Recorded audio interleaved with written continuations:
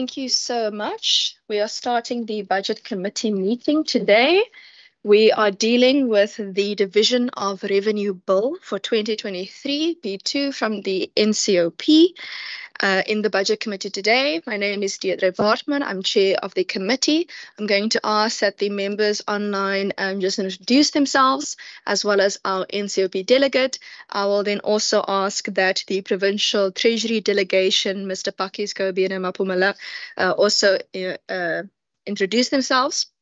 In terms of the Division of Revenue Bill, it is a bill that we've received from the National Council of Provinces, from the National Parliament, and it is a Section 76 bill.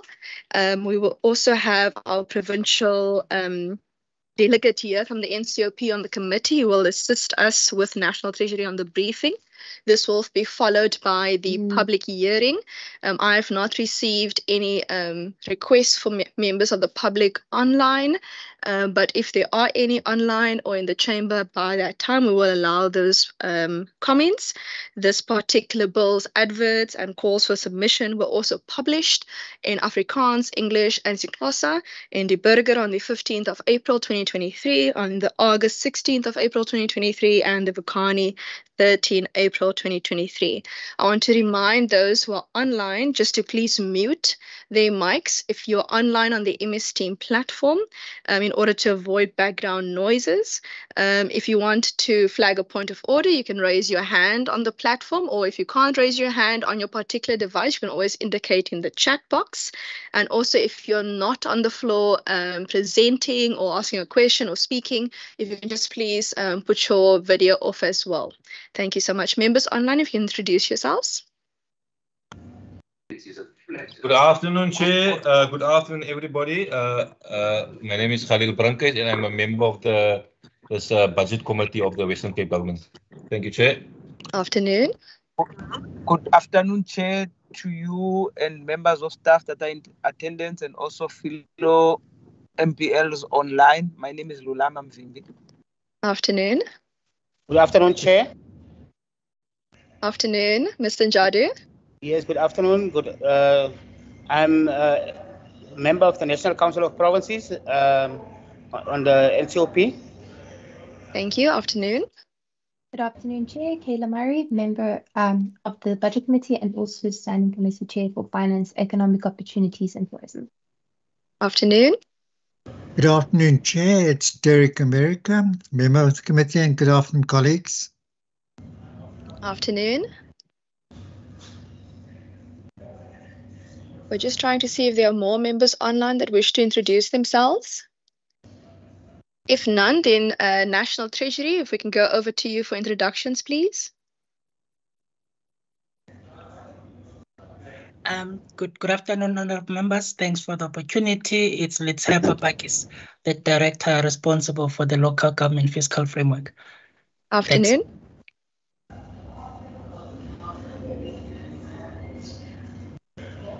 Good afternoon, honorable members. My name is Mandlenkosi Hobiani from the National Treasury, director responsible for Western Cape Government. Thank you. Afternoon.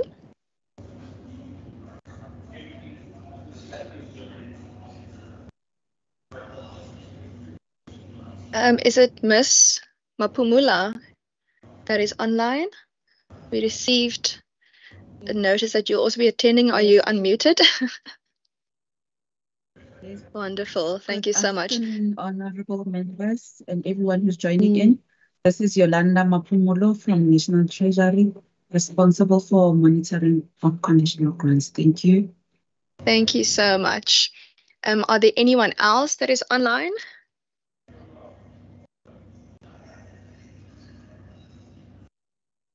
Good afternoon, honorable members. My name is Olarato Tlhaele, and I also work at the National Treasury.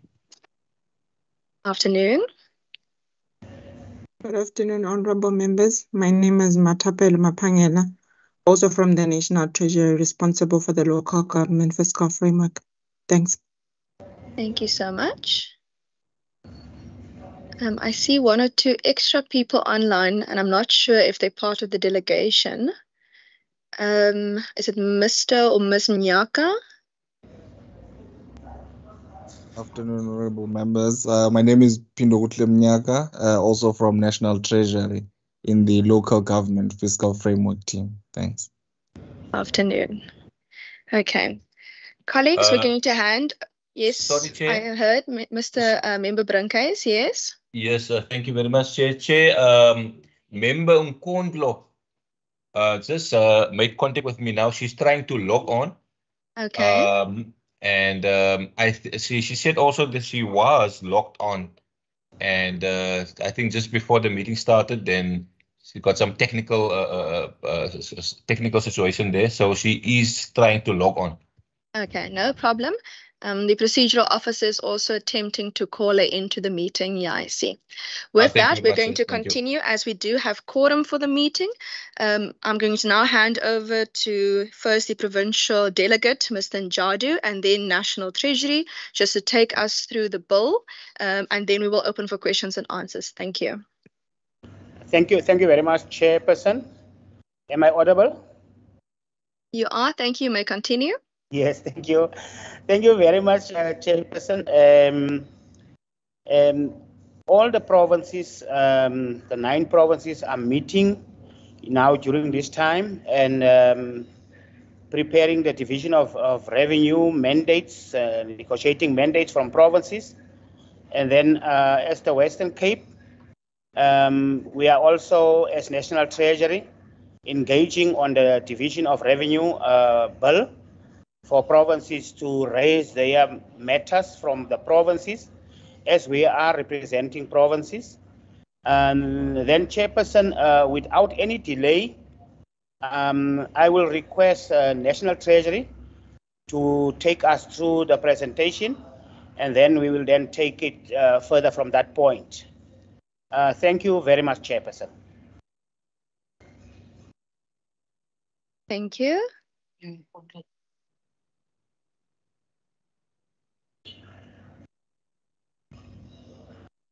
National Treasury.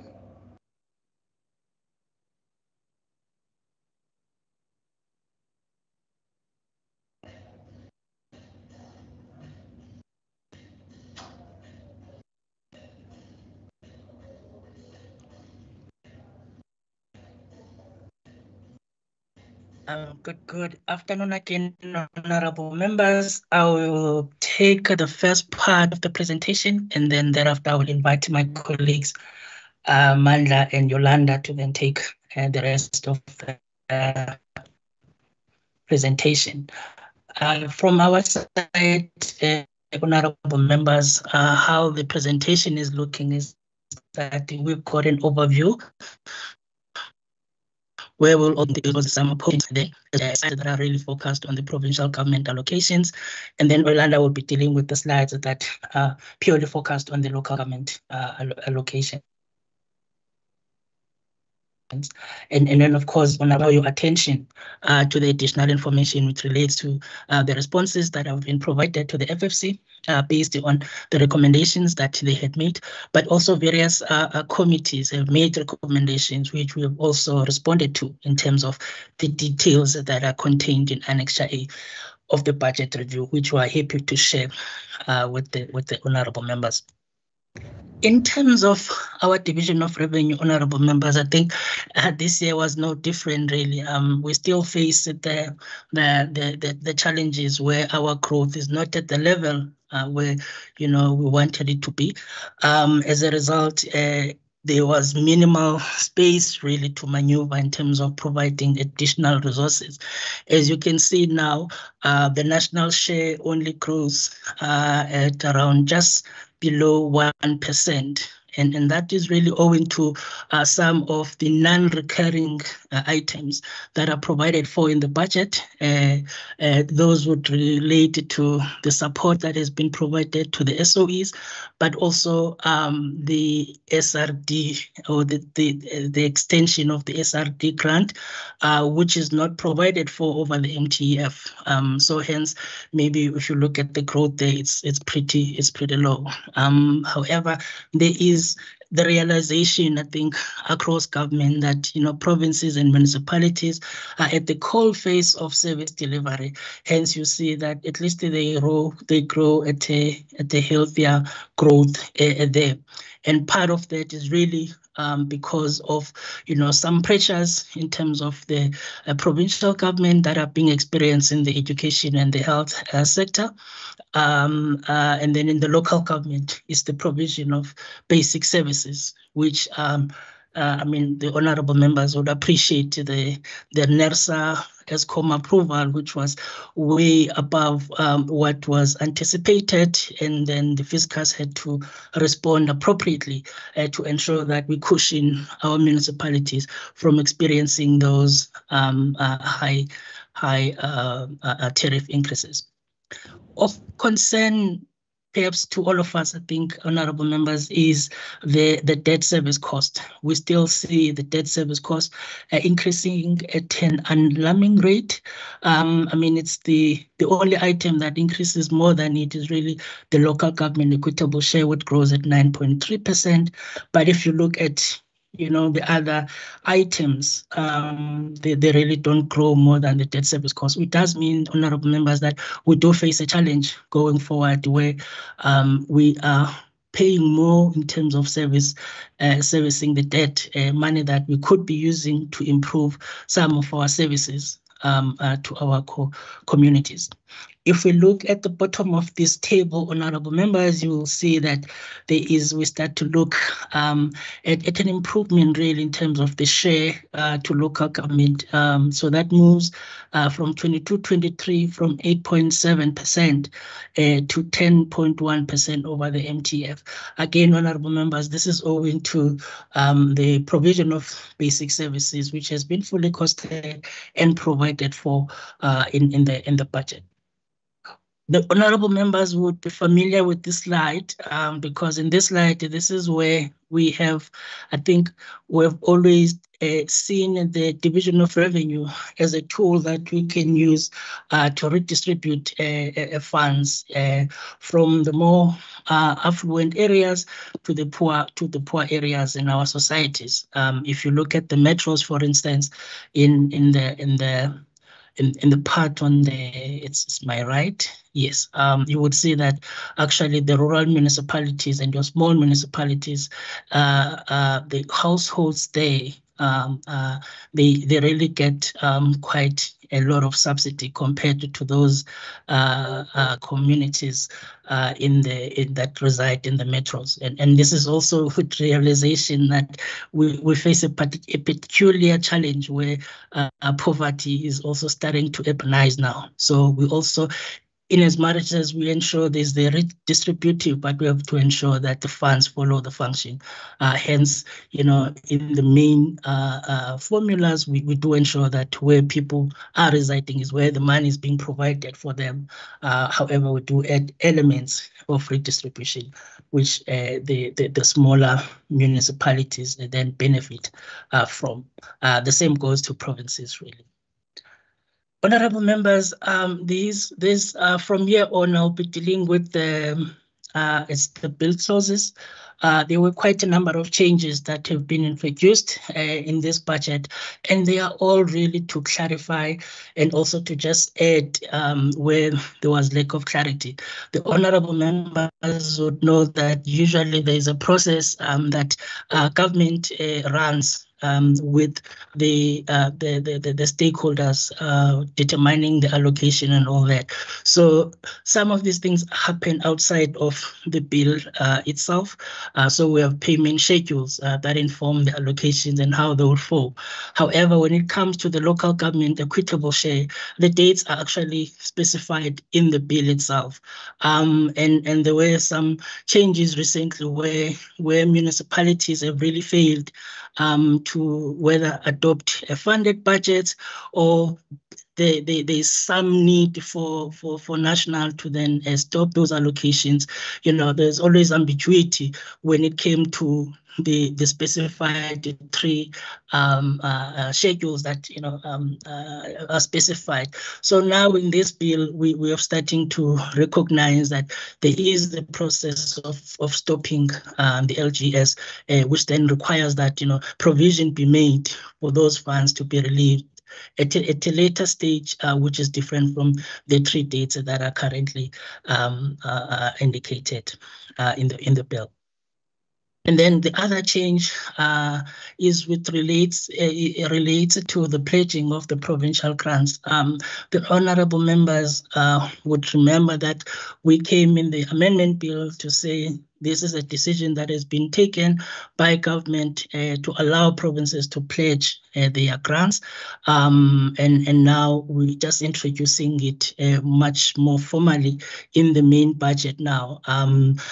Just have to indicate maybe that there hasn't been any applications for this yet, but we do hope that provinces will utilize this provision from here on, because it really would assist in getting the private sector resources and I think expertise in helping us, especially in the infrastructure space.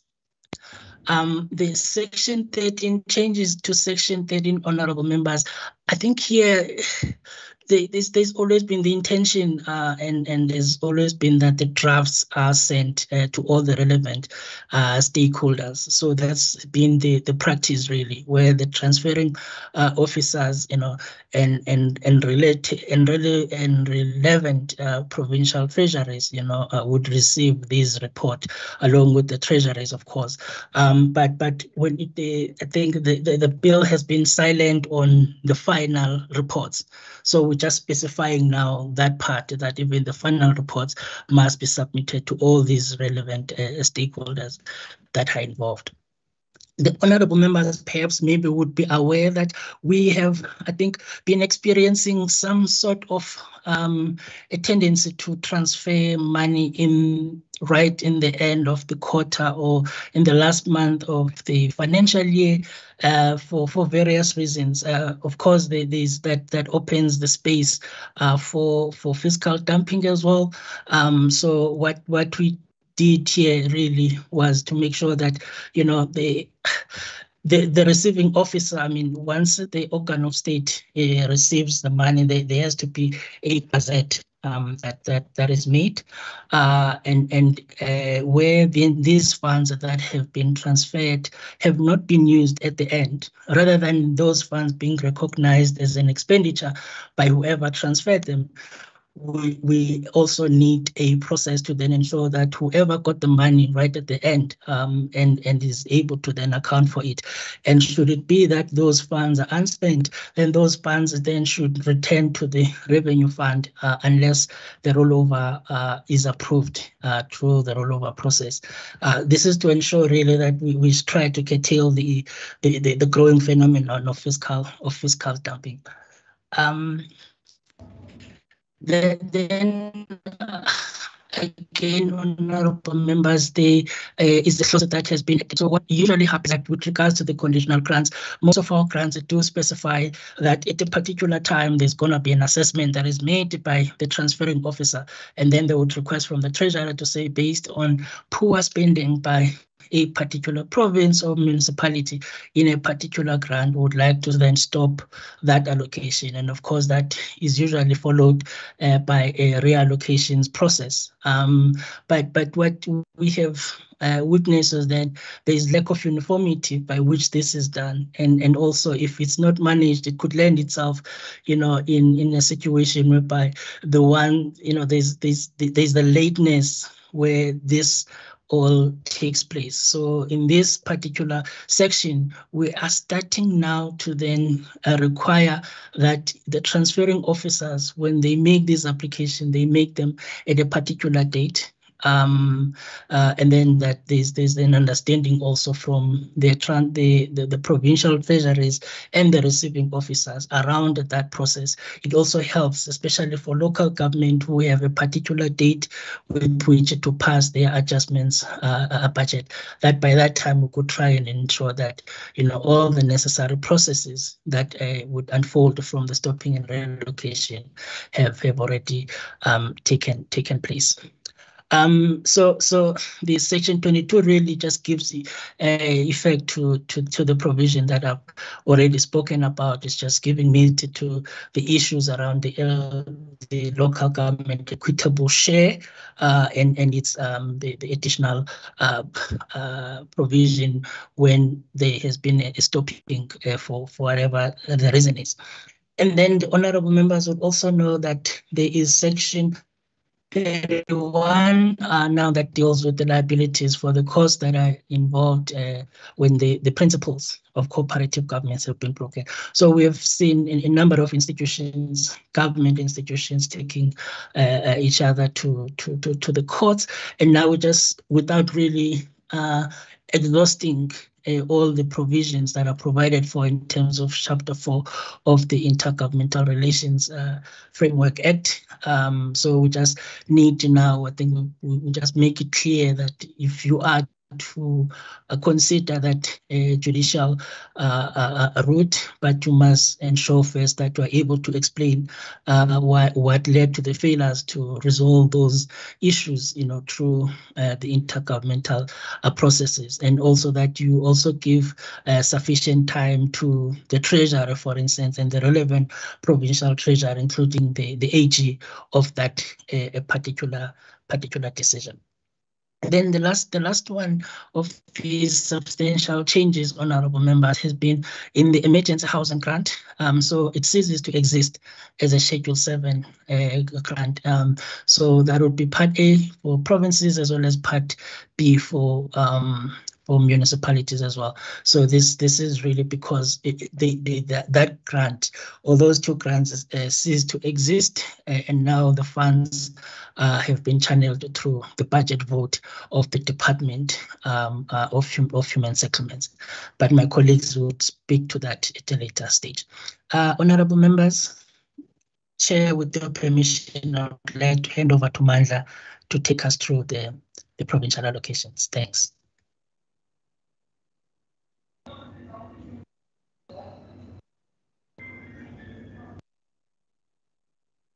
Thank you very much, Dr. Fakis. Chairperson, through maybe with your permission, can I have a challenge with the connection. Can I switch off my camera so that I can be able to improve the connection from my side with your permission, please? Sure thing. Okay, thank you very much. So I will be taking you through the provincial allocation, and the slide before us just shows us that the transfers that will be flowing from national to provinces will actually account 97% of the provincial receipts, which will be conditional grants and the equitable share. And we can see, even though the percentage are not provided in terms of the table, that the increase in terms of the equitable share is about 2.5% in 2023-24, and for conditional grant is 4.3%. And the additional funds that are provided on this would actually be to address the issues of pressure in terms of health and education, and also to allocate as well the funds that would have been approved through the BFI, and to repair and rehabilitate some of the infrastructure damages that actually occur in terms of the disaster. In terms of the table, you will see a chairperson that the bulk obviously is in the equitable share, and followed by a conditional grant. And our share as Western Cape, you can see, is 58.8 billion in terms of equitable share, and 14.5 billion in terms of the conditional grant. Next slide.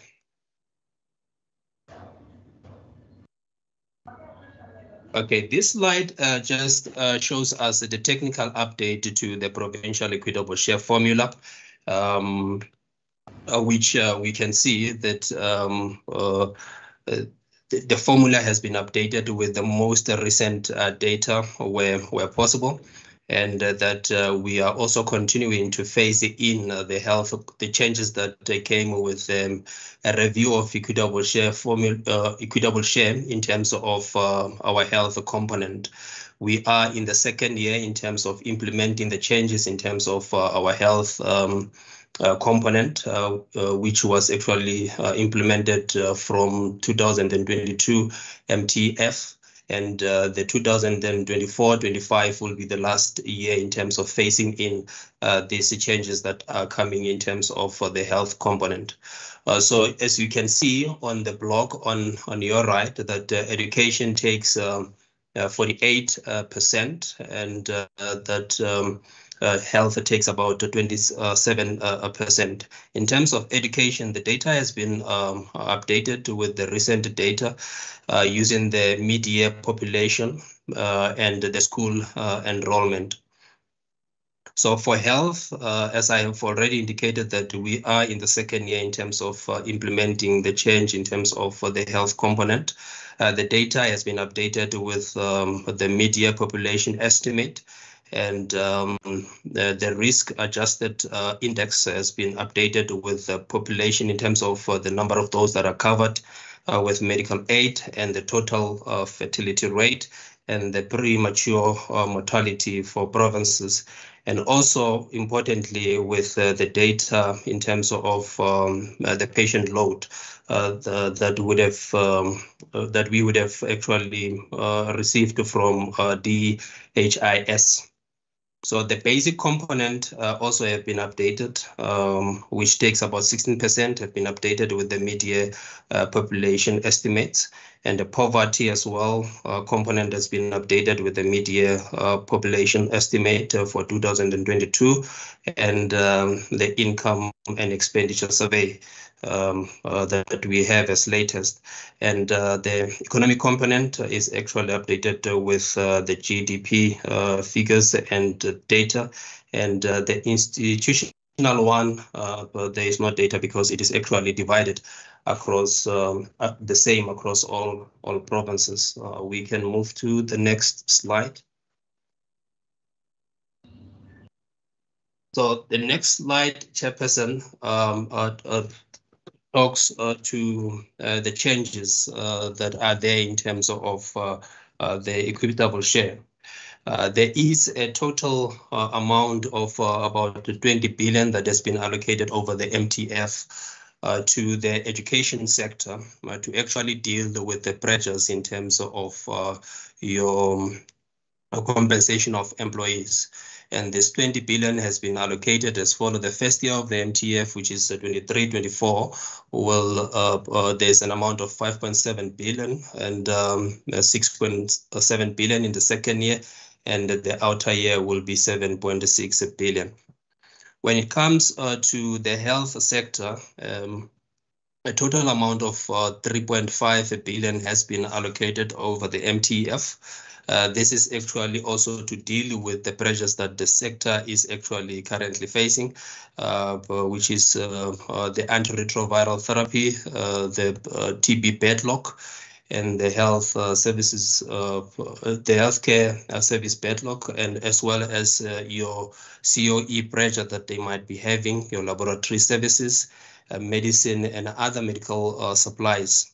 And in the first year, there's addition of about 7.5 billion. In the second year, 7.8 billion, and the outer year will be 8.1 billion. So, honorable members will remember that after the tabling of the MTBPS, there was an allocation of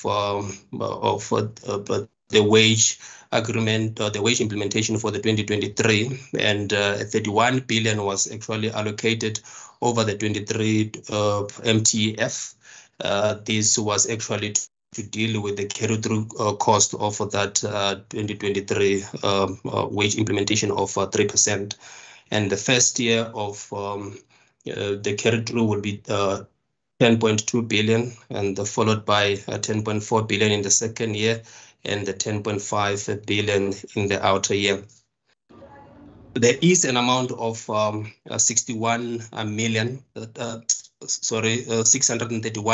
that has been allocated to KZN to address the issue of arrears in terms of compensation of Izinduna. So when we go to the BFI project, there is an amount of about 1.8 billion that has been allocated over the MTF as part of the BFI approved funding towards Guha SEZ. This funding was actually initially supposed to have flown through the DTIC, but it was then agreed that after engagement that it must actually flow through the provincial equitable share formula, and the funds have been allocated in terms of the years for that. For the first year, it is 298 million and 632 million in the second year, and the outer year it was actually 848 million for Kuha. The next slide deals with the changes, Chairperson, in terms of the conditional grants. Next slide.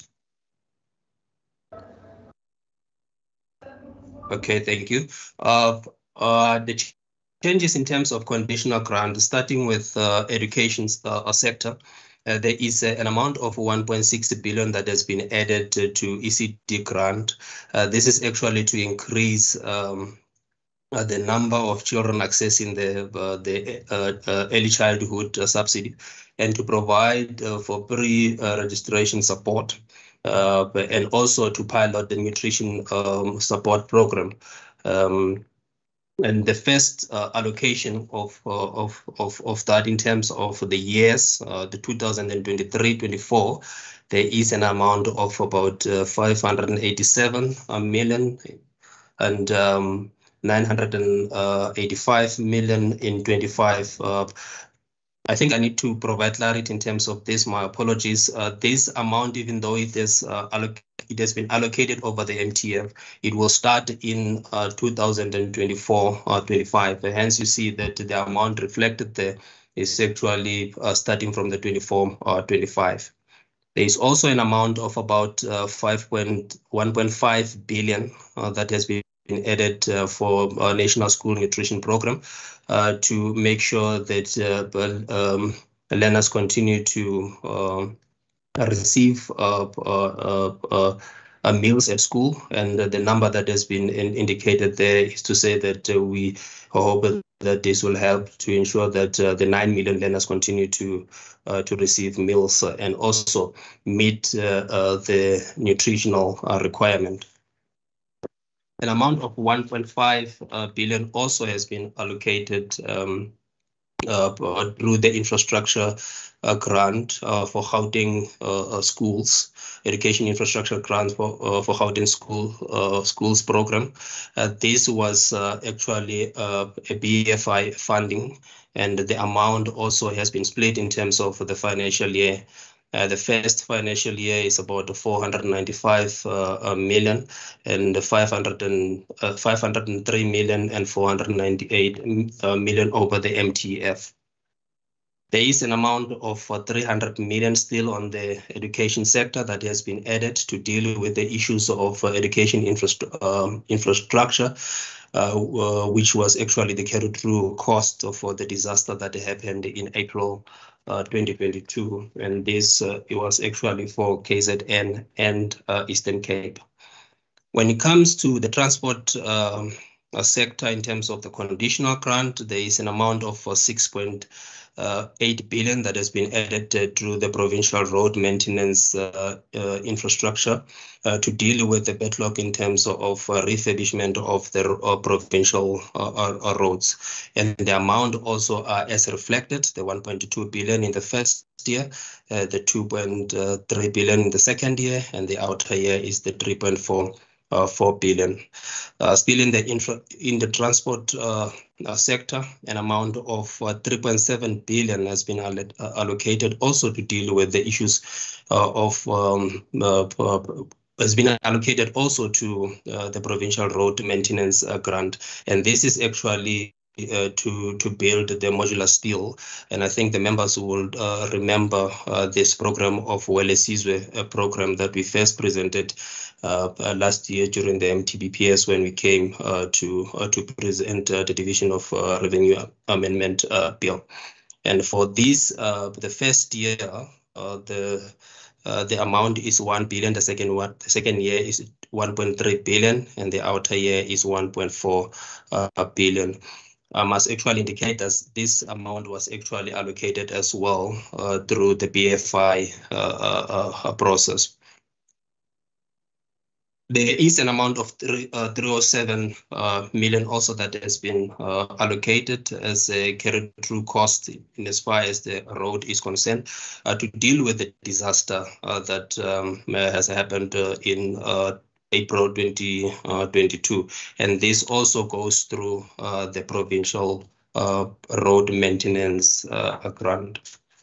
So when you go to the next slide, Chairperson, on the agriculture sector, still on the changes in terms of conditional grant, an amount of 153 million has been added to CASP, and this amount would be going to KZN to assist them in terms of the agri-hubs. This funding also was approved through the BFI process.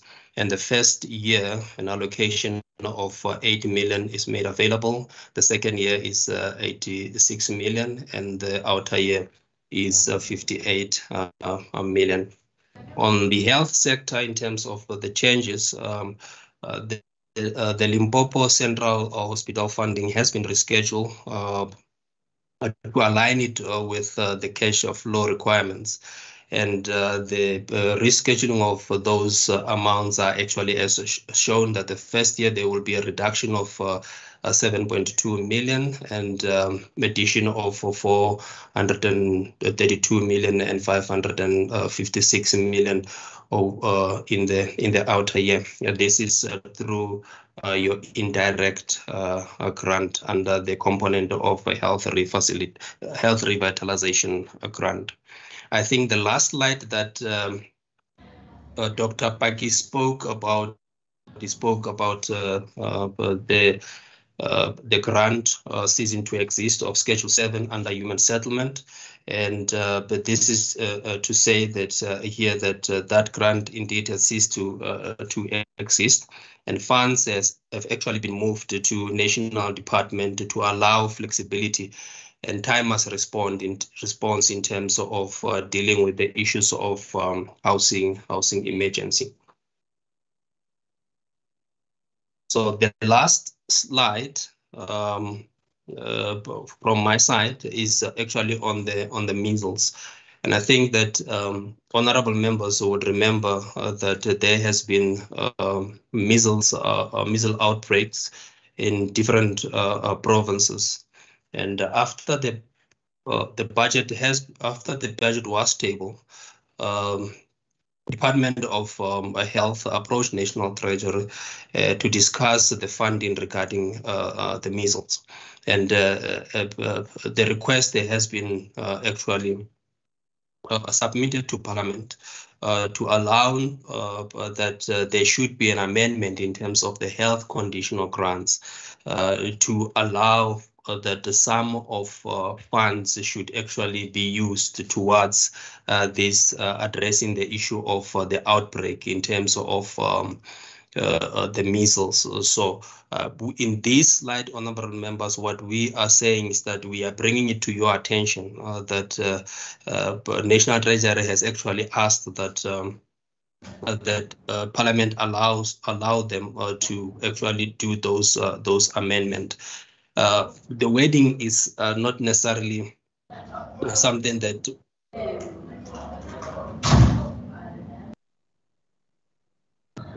Okay, thank you. I was going to say that the exact wording to be included in the grant is still being finalized between National Treasury and the Department of Health. Next slide. Then the next two slides, Chairperson, just shows our budget as Western Cape, how much we are actually expecting is the transfer from national in terms of conditional grant and equitable share. As I started the presentation, I made reference of the 58.9 billion of the equitable share and the 14.7 billion of the conditional grants. And these then shows the breakdown in terms of the sector and the specific conditional grant for agriculture. There is 187 that we see there, 187 million, and for education, is almost 2 billion, and for health we have 7.1 or 7.2 billion, and human settlement we have 2.2 billion, and for EPWP public works we have 56.4 million, and for sports, arts and culture, we have 255.8 million, and for the transport sector, we have about 2.6 billion. So also the table shows the 2 outer years, how much has been allocated, and in total as well, to say how much over the NTF in total is the province expecting to be transferred from the national government. Thank you very much, Chairperson. I'll hand over to Yolanda for local government. Thank you.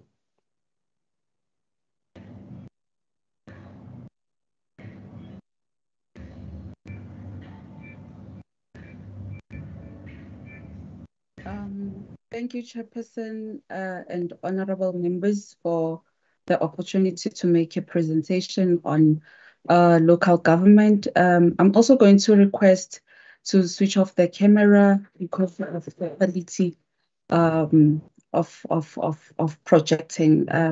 Network is not too good from my side. In order. Thank you, Chair. We're going to look, the first slide is going to look into how much has been allocated through the MTEF for local government. If we look into this presentation or this slide, you can see that there are increases in the allocation for local government. We are aware of challenges that have been faced through different municipalities across the country.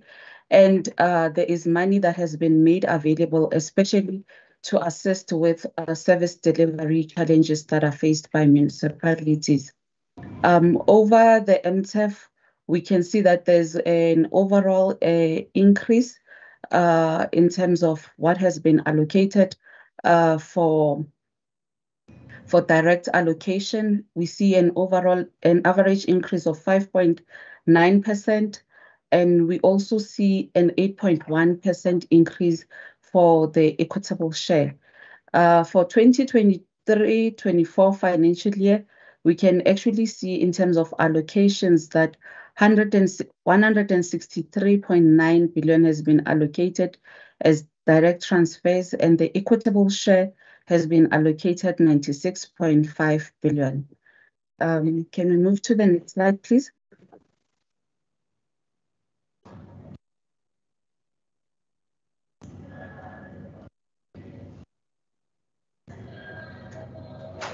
The equitable share also allocates funding for different components that are covered. One is free basic services, institutional for administration, and for community services, we can see that there's an allocation that has been made for free basic services for 70.9 billion. And we also have 6.7 that has been allocated for administration and 10 billion that has been allocated for community services. The allocation, we know that throughout the years, it has been made through a formula which has been updated through the stats information that we acquired from the Statistics SA from 2021 GHS. And then, as I've indicated, that there's funding that has been made to allocate for basic services, which we've seen across the country that have been having some challenges. But there's an 8.1 billion that has been added to the local government equitable share just to increase the allocation. Even though there have been challenges with the fiscus, and we've heard from the other presenters, but there's more money that has been made available in terms of the equitable share to address the challenges of basic services. Next slide.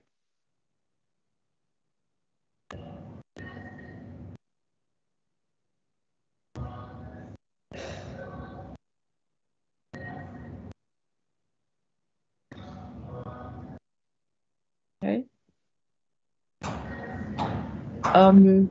There are some changes that have been made in the allocations for local government. In terms of the equitable share, we can see that there's an additional amount of 2.5, 2.3, and 3.3 that has been made available to cover for provision of basic services over the MTEF. This is just to assist municipalities with challenges that they have been experiencing. And then with the public transport network grant, there's an 8 million that has been allocated in the next financial year. And then in 2025-26, there will be also an additional 13 million that will be allocated. This is just a reprioritization through the grant to be able to roll out the single integrated ticket system.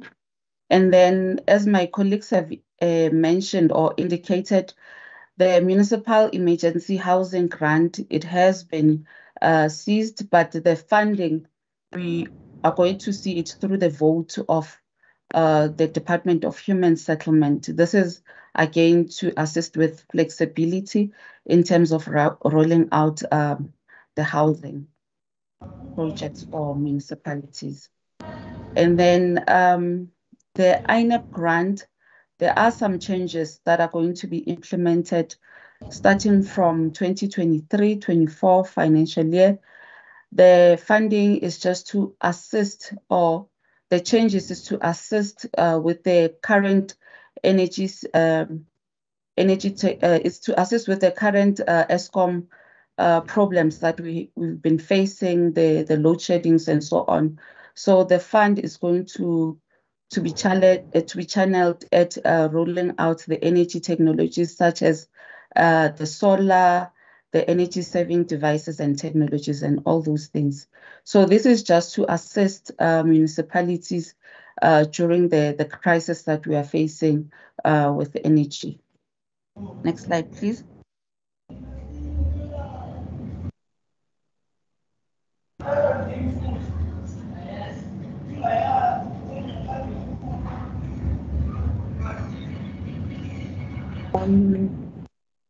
And then we have 461 million that has been allocated over the MTEF through the Public Transport Network Grant. This is a BFI process.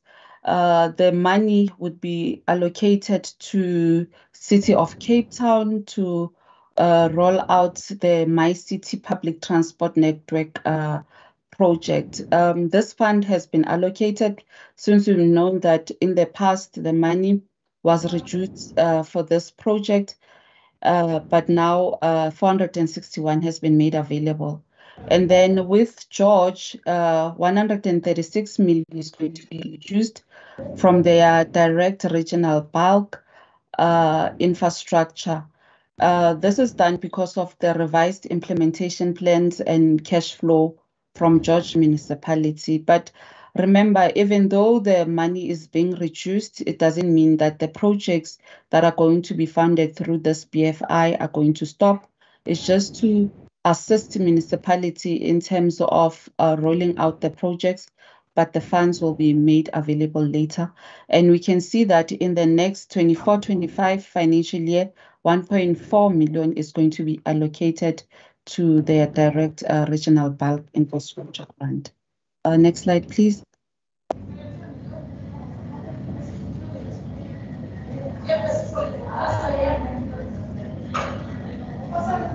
Again, the BFI process has made other new allocations for about 5 municipalities: eThekwini, City of Joburg, Solplaatje, Drakenstein, and Nelson Mandela. This money is going to be used to implement different projects within this different specific municipalities. We can see that 88 million has been allocated for eThekwini to implement a project called Avaka Node Program. And then with Johannesburg, they have been allocated 385 for 24-25 financial year. And going forward, there are some monies that have been allocated to deal with or to roll out the Lufering Mixed Use Development Program. And then with Solplaatje, again, they are receiving 86 million for the 23-24 financial year, and going forward in the MTEF to assist the municipality to refurbish and renew the old water supply infrastructure. And then with Drakenstein, 305 million has been allocated for 23-24, and going forward to also assist with upgrading of sanitation infrastructure. With Nelson Mandela, they have been allocated 348 million for 23-25. Also, going forward through the MTEF, they will be receiving receiving additional funding to assist them with the water supply crisis within the municipality. So these are the allocation over the MTEF that have been allocated through different municipalities through the BFI process. Thank you. Next slide.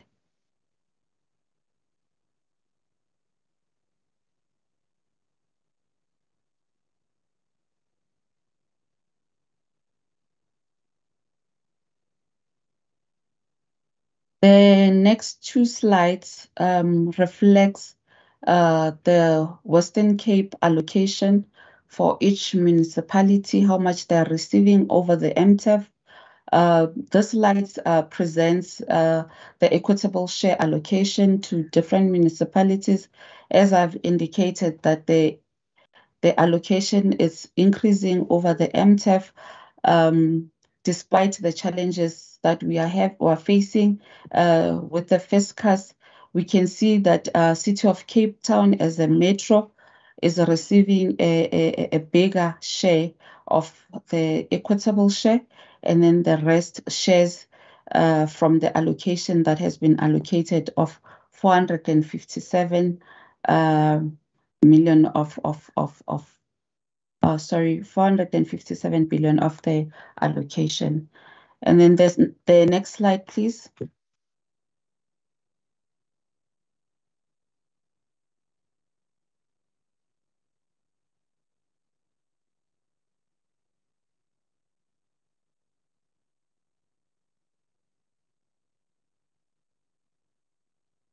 Okay, while we are waiting, the second slide would therefore reflect the allocations to municipalities for, can you go to the next one?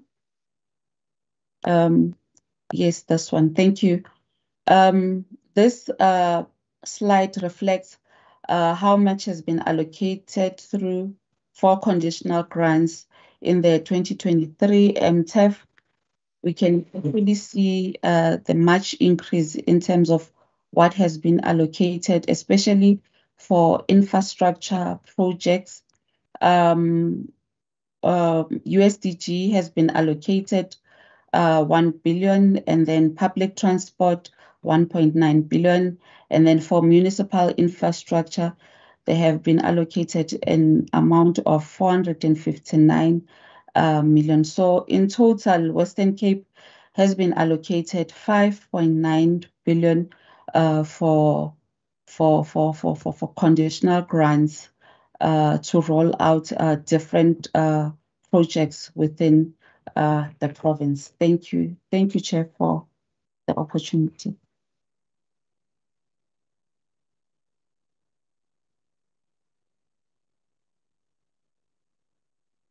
I just want to check if that's the end of the presentation on the 28 slides.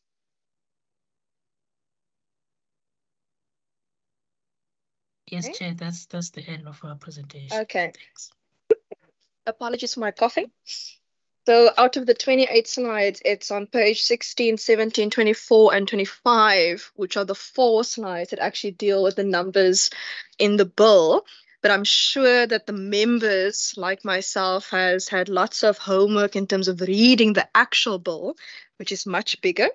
So I will now take hands on either the bill or the presentation. Ms. Kamish Ahmed, if you can just assist me with whose hands are up, please. Member Murray. Okay, I only see Member Murray's hand up, and then, okay, Member Nkondlo's hand. Those are the only 2 hands up, so I will take it in that order, and then I'll ask mine afterwards. Thank you. Thank you, Chair.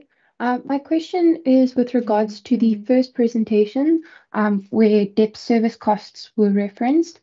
I'd like to know whether it is projected that the spending on debt service costs will increase, what are the contributing factors, and what measures can be taken by Treasury to bring down this cost. Thank you. Thank you, Member Nkondlo. Good afternoon, Chairperson, and good afternoon to colleagues. I've got quite a number of questions I'm going to try for this round. Perhaps to start with first a presentation of Dr. Bakis, just to ask about, I think, the comment he makes about, the effects that they would consider in terms of provincial allocation formulas, which uses your rural versus a metro in terms of allocation. That actually the notion he speaks about of urbanized poverty, is it something to date they've actually started pulling into the data that helps them to then determine or to revise the actual allocation of the formula? And I'm raising this because I know from here in the province, one of the things, we are one of those provinces that are actually experiencing serious in-migration to the city of Cape Town in particular. So that a notion of urbanized poverty, because if you consider who are these people and which areas are they coming from, you actually start to see that in the social cluster, in education, health, all that. So I'm asking that particular question, whether this has actually started affecting the actual formula of allocation in as far as that realization is concerned. Then my next question is on the Section 7 changes that are being made or that are being highlighted about the pledging of provincial grants. I just want to understand, are there any guidelines you can share with us that what is the process from which provinces could actually pledge these provincial grants, what kind of conditions, and who actually becomes the final arbiter thereof? And I'm asking that also in relation to the Section 18 on the stopping of allocation, if indeed there is any allocation, and how do you mediate, that if particular municipalities are not spending grants and you have to stop them with the process that you'd have outlined, that the notion of penalizing service delivery communities that by virtue of the lack of municipalities to spend that money, not because the actual reasoning or the actual service delivery issue does not necessarily mean that particular problem is resolved. So how do you, when you decide on stopping the allocation, how do you make the judgment call between that and that particular service delivery issue? So I'll stop there for now, Chair. Thank you very much. Thank you, Member Kondla. I don't see any public online or in the committee here, so there will likely be extra rounds for questions. Member America. Thank you, Chair.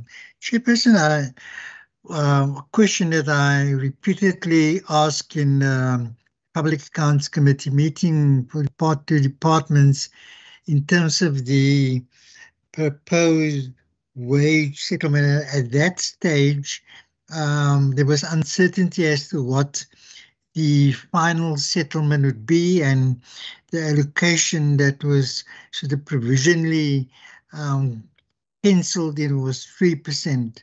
Now that we have more clarity on the final wage offer, which is way above the 3% that's envisaged or anticipated, how is Treasury going to respond to that?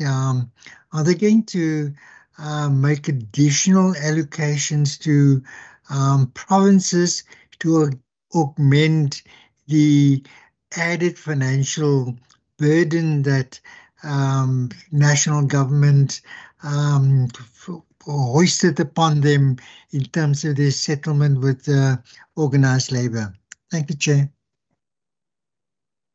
Thank you so much. I'm just going to add one or two from my side, and I'll keep my rest for the next round as well. On page 32 of the bill, you will see obviously the different equitable shares that the respective provinces are receiving. And in terms of that, the Western Cape is getting 58.8 billion, obviously, in terms of the equitable share allocation. When you look at the previous 3 financial MTEFs, so what does concern me is whenever we get the division of revenue bill, we only see what you're projecting for the future, which ends up always changing anyway. Whereas you don't show people what the previous estimates were that you sent to the respective provinces. So people don't necessarily see the respective baseline cuts where a change in the respective amount actually results in a cut. When you look at the provincial equitable share from just how much we're getting, we are the 5th biggest or 5th smallest, depending on how technical you want to be, in terms of the country getting equitable share. Now, I'm reading from my provincial overview book, but this relates to national money that we are getting, because I forgot where my sticky note is now. But in terms of the adjustment to the baseline due to the impact of the new data updates in the provincial equitable share formula, which you have mentioned in the presentation being phased in from 2023, in the 2022-2023 year, we're essentially losing 368,000. In the 2024-2025 year, we're essentially losing 651,000. In the 2025-2026 year now, in terms of those updates, we are now losing 899,000. And it's not numbers I'm making up, I'm reading from the respective documentation. So in total, the revised adjustment to the baseline for the Western Cape government is 1.9 billion rand over the MTEF period. Now, I know we always use a lot of technical words in this committee, but that basically means it's a 1.9 billion rand budget cut, which isn't always reflected in this documentation because of how it is written. Then I want to find out, because majority of this money is essentially going to impact the health department, and that relates to the risk-adjusted component, which has seen a change of minus 1.3%. The primary healthcare adjustment in the PES formula is seeing a minus 1.5% change from the 2022 MTEF to the 2023 MTEF. The hospital component is seeing a 0.6% increase from the 2022 versus 2023 MTEF. But we all know, as Business Day reported today, that there's a 7.1% is inflation year on year in March 2023. And it was 7% was inflation in February 2023. And this is separate from the cost of food, the cost of living, and the baseline costs that we see. So I'm very, very concerned about essentially, even in health, the minus 1.5 billion rand that we're going to see in the MTEF. And in this regard, I would like to know, how is Provincial Treasury, not Provincial Treasury, how is National Treasury going to incorporate criteria in the Provincial Equitable Share formula that will reward good governance? What we are seeing at the moment is the better you do as a province, the more people you help, the less money you will eventually get. And we see this in the updates in the Provincial Equitable Share formula that is determined by National.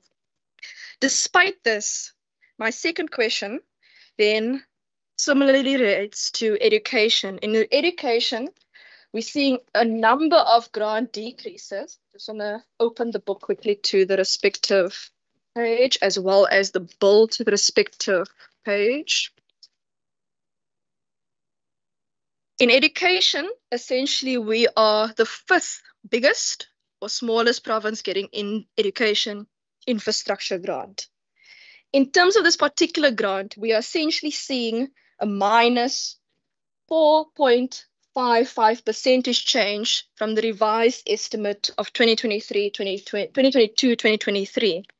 If you look at this in comparison to the other provinces, the Eastern Cape for this current financial year is now getting 600,000 more than the Western Cape in terms of education infrastructure.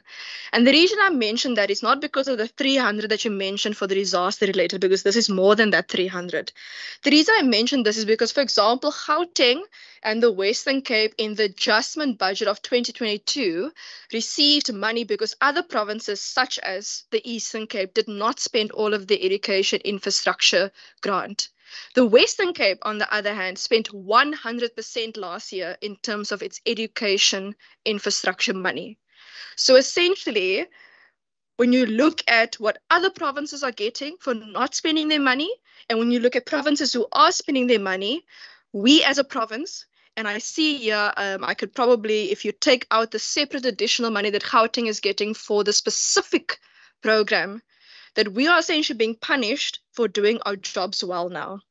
And I would like to know, what exactly is the National Treasury going to do about this? When I look at the migration, which Member Mkondlo spoke about, and I just want to open the book that speaks about migration. And these are also not my statistics. These statistics comes from the annual school survey from 2018 to 2022.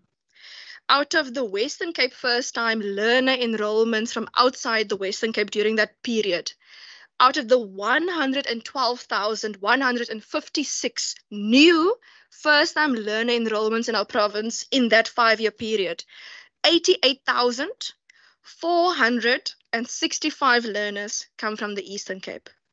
Now, I completely agree that the feet will follow good governance, but then the money must follow good governance, and the money must follow the feet as well.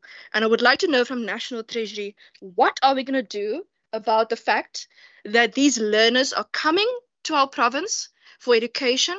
And similar for what Member Konda mentioned, there are people from different municipalities moving to different urban areas.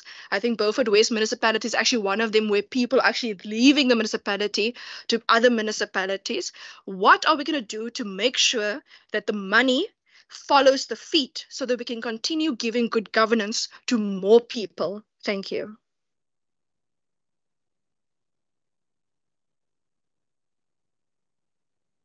Mr. Pakis, I'm not sure who will take the first questions. Okay. Thanks very much, honorable members, for that.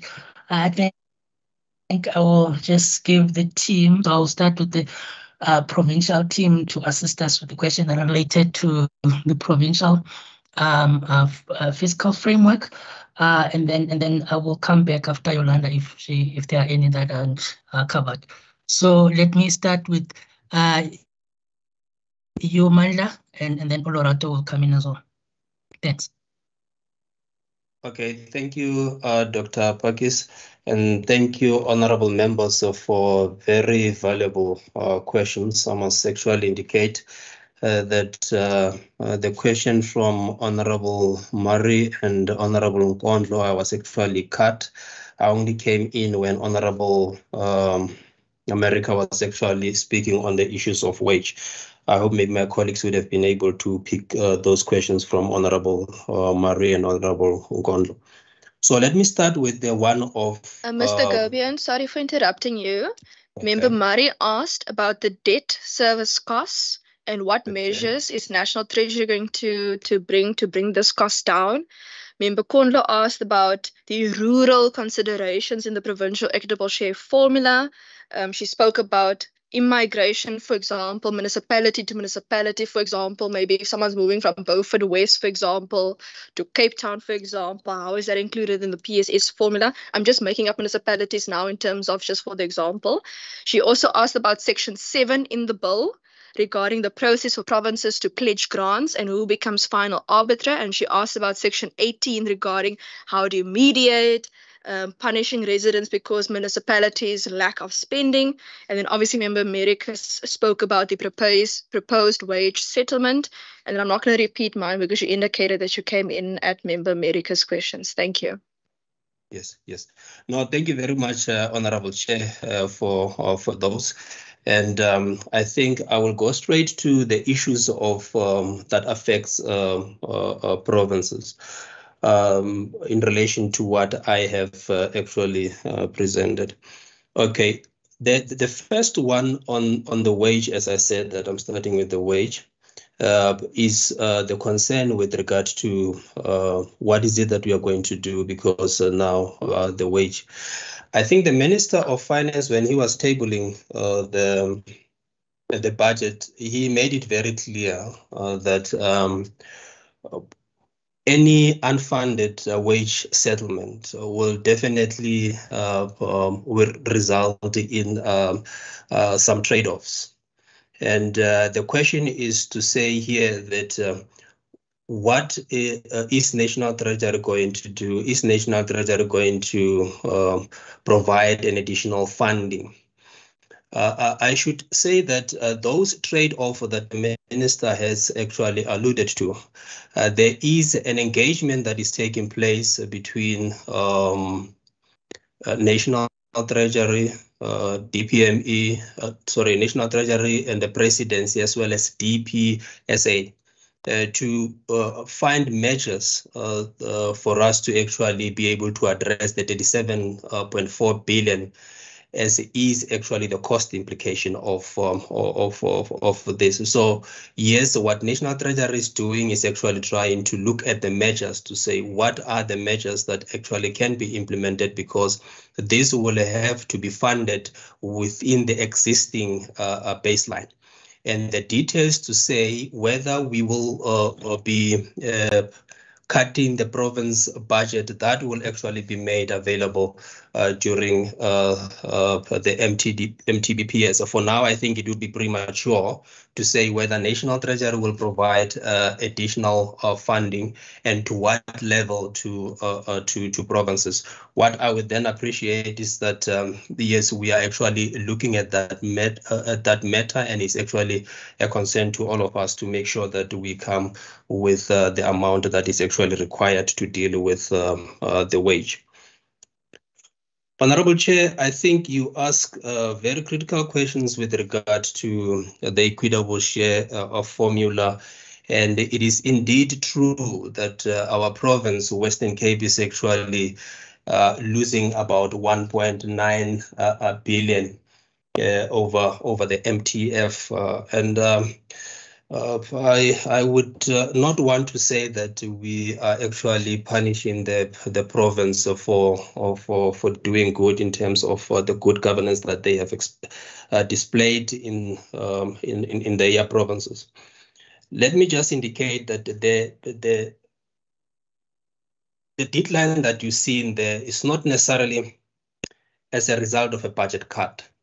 It was as a result of an update of the equitable share formula, different components that have seen the province losing that amount of money that is actually losing.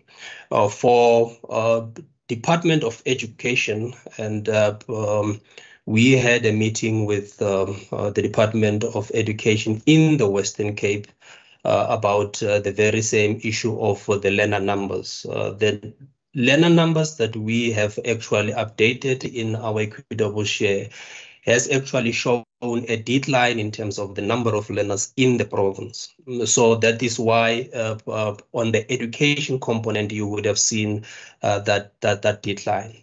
However, we have also noted through the engagement that we had with the department that it is actually not the case on the ground, because the learner numbers actually are increasing in the province. So that was the first reason why you see the decline in terms of that. And in terms of health, and I think my colleagues will also be able to add there, that in both health and education, what you must bear in mind, they're the ones that are taking the large portion in terms of the equitable share formula. In terms of health, we have used also the data in terms of the changes that are actually implemented in terms of the provincial equitable share review. We have also considered the data in terms of the load that we see in the hospitals and in the clinics. So what we have noted for the Western Cape, we have noted that there has been a decline in terms of the usage of those facilities. But we also have noted through different engagements, obviously, with the province, that there is a strategy that the province is using to make sure that they reach people in their in their houses, and that actually reduces the community coming to the actual facility. Hence, the number has gone down. And I think there is also a discussion that was actually taking place between public finance and Department of Health to see how that can actually now be brought into the equitable share formula. But that is not actually the part of equitable share formula. The equitable formula takes into consideration the utilization rate of those facilities. So I think that is in the main, Chairperson, that makes your equitable share formula, your equitable share portion to actually decline the way it has been, is the issue of the learner enrollment, and also the update in terms of the health component. In terms of the debt cost and the measures, and the rural consideration, I think that then I will hand over to Olorado, particularly in terms of the rural consideration, because I know it's part of the equitable share formula review as we go. And I think Dr. Padis will be able to assist us in terms of the debt service cost. Thank you, Honorable Chair. Thank you, Honorable Chair and Honorable Members. Yes, I think in terms of, I think it was the second question that spoke about urbanized poverty and the issue of the fact that because of the fact that there's the movement of members of the general population into more urban areas, which has an impact on the kind of services that we provide.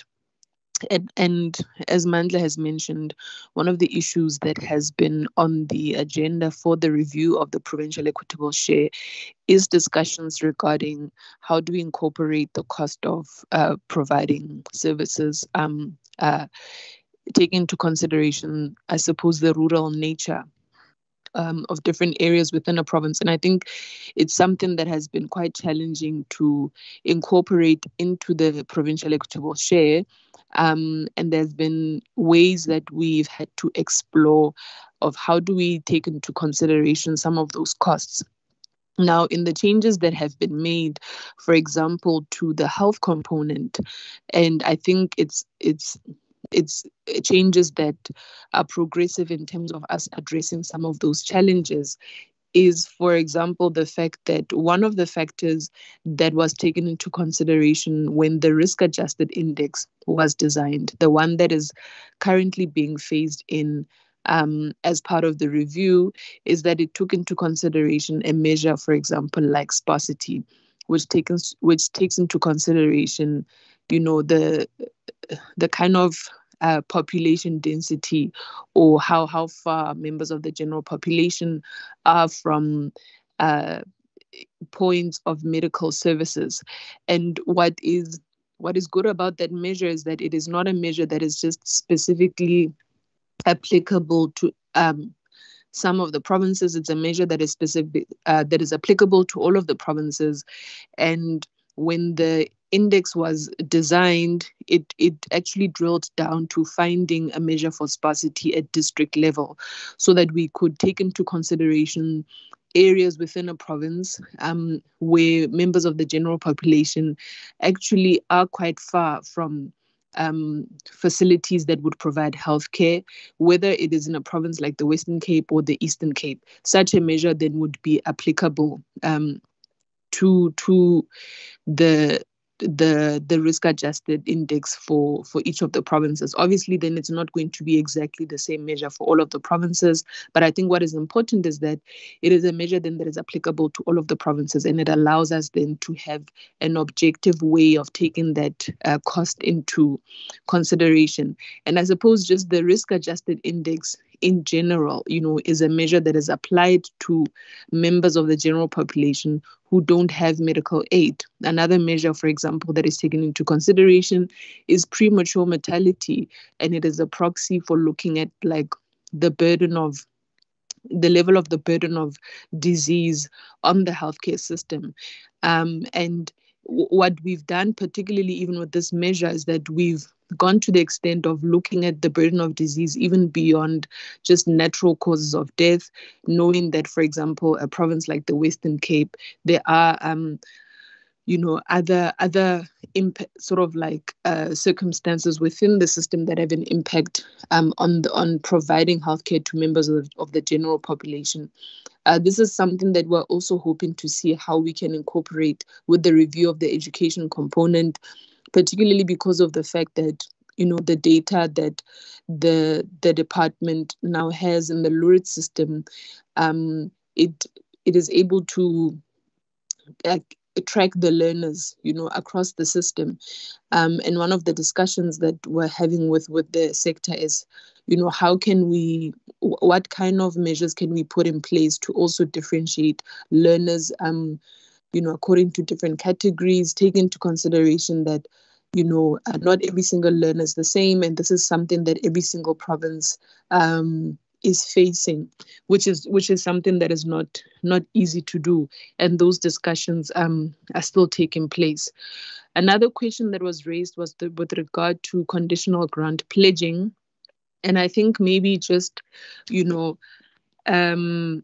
just to mention, I think the question from the honorable member was that if there are specific guidelines, and I think we'll just find out details on that and provide a response on whether there's a specific guiding document. But at this stage, what is sort of like guiding or what is the regulatory framework around provincial conditional grant pledging would be the amendments that Dr. Bakis referred to specifically within the Division of Revenue Act that provide details on the clauses that would be applicable if provinces do decide to go the route of actually utilizing their conditional grants to pledge. But obviously there's specific conditions that must be met by the provinces, and also there are also requirements within the borrowing powers within the Provincial Government Act as well, which only allows the MECs of finance to borrow on behalf of the respective provinces, but also then the information would have to flow through the loans coordinating committee and the Minister of Finance, and the FFC would also then have to be consulted. The other legislation as well that would be applicable to this is the Intergovernmental Fiscal Relations Act, specifically because in the Budget Council, as well as members of the Technical Committee for Finance, would have to be consulted on any matters that are related to the provinces deciding to borrow. So at this stage, within those three legislative requirements, that's how then the provincial pledging would be regulated. But we can also find out from members if there is a document that sort of like details that. What I can say is that provinces have been consulted, especially then the provincial treasuries, as they would be, as the MECs of finance would be the respective departments then that would actually do the actual borrowing on behalf of the provinces. I think the Honourable Chair mentioned changes in the education infrastructure grant as it relates to the allocations for the Western Cape. And I think the Honourable Chair was drawing comparison between, I think it was a revised estimate as well as the new allocation for 22-23. I'm not particularly sure which revised estimate the Honourable Chair was looking at. I think I missed that. But when I draw comparison between what was allocated for the province from the 2022 budget and the current budget, we do actually see an increase in the allocation to the province. But I suppose then if the committee would want to provide more details on that, and they would want to know details on the changes, we can provide that. I think maybe if there's also maybe, I don't know if there's comparison being drawn between the 2022 2023-24 allocations between the two bills. I think what I want to highlight with this particular grant is that the 2 outer years for the conditional grant, there is always a portion that remains unallocated because there's an incentive that is included within the conditional grant. And before the provinces actually allocated that allocation at the beginning of each MTEF period, there is a rigorous process of assessing the performance in the grant before the funds actually then flow to the provinces. I think I just want to reiterate what Mantla has already mentioned as well about the provincial electable share.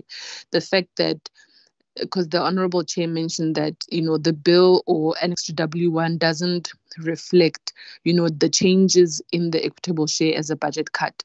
And the reason why we don't do that is because the changes in the equitable share really just reflect the updates that would have happened specifically to the data that informs the provincial equitable share. I suppose then what would have a higher impact as well now is because we are not only doing technical updates to the formula on an annual basis in terms of the data that informs the formula, we are also reviewing changes, incorporating changes resulting from the provincial equitable share review. In terms of measures to be taken, one of the things, in actual sense, how we are incorporating the changes that have been made to the review of the health component is one of the measures that we often take when we make changes that could have, an impact on the provincial allocations. The fact that we are phasing in the changes as opposed to making the changes all at once is one of the principles that we apply in the formula as a way of mitigating or allowing provinces to adjust to the changes that would happen in the system. So with the health component, we are phasing in the changes over a period of 3 years, as opposed to just doing it for one financial year. And aside from phasing in the changes that result from the review, the principle that has been built into the formula in general is that once we have actually calculated the formula, there is a phase in as well for the technical updates, because we are aware of the fact that updates to the formula do have a direct impact on the resulting equitable shares to the provinces. But in updating the formula, there isn't the purpose is not necessarily to add or to reduce allocations. The purpose is to have a measure that is objective, that would allow us to update the formula in such a way that we objectively reflect the need and the demand for services within each of the provinces. I hope we provided the responses that are sufficient, and I think I'll stop there, Honourable Chair. Thank you. Colleagues, I'm going to allow for follow-up questions first before I open up for the new questions. Mrs. Kamish Ahmed, just assist me with if you see hands online.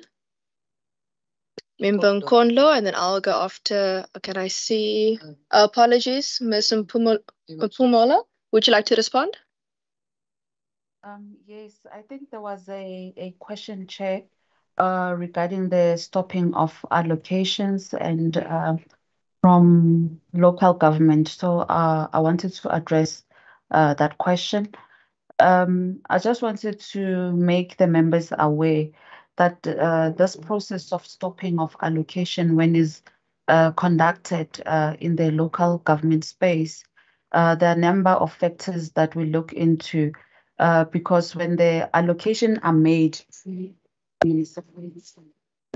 at the beginning of the financial year, there are certain things that are submitted to departments that informs what should be allocated to each municipality and the projects that are covered.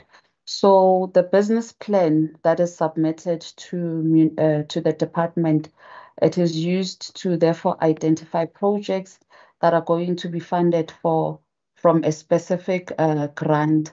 And that business plan would therefore inform the payment schedule on how money is going to be flowing to the municipalities based on the projected cash flow.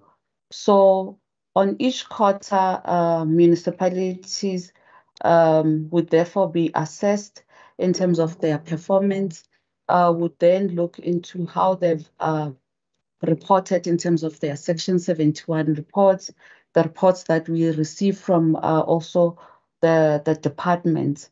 In those reports, we then write to municipalities to inform them of how much is anticipated to be stopped, and thereafter the municipalities are given an opportunity to respond. Once they have done that, then National Treasury will go through all the responses from municipalities and make a judgment call on whether to stop the money or not to stop. But what we usually look into is what the municipality has presented to us. We also look into their Section 71 in terms of their reporting. We look into the reports from the department, and also we look into the projections that they've provided before the financial year has started. The honourable member mentioned that it's as if we're penalizing the municipality or service delivery. But I just wanted to make the members to be aware that when we stop funds, it doesn't mean that projects should stop.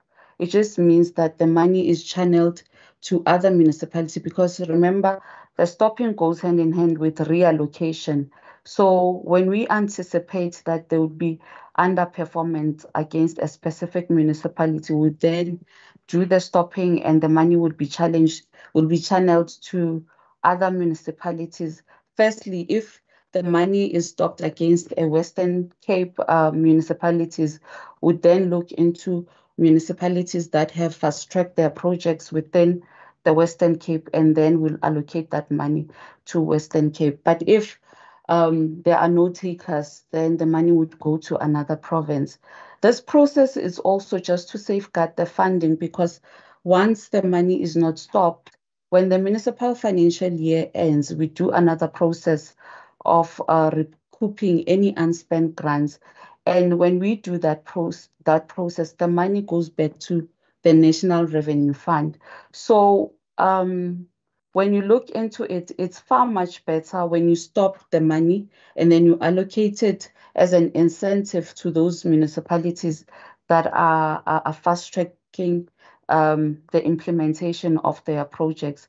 So municipalities are not actually being penalized, or service delivery is not being penalized. But how we look at it, we look into the cash flows and the state of readiness of the municipalities. And then for those that are not ready, or those that are delaying in terms of implementation, would then channel the funds to the municipalities that are fast spending, and then the money will still flow to a specific municipality. Thank you. Mr. Pakis?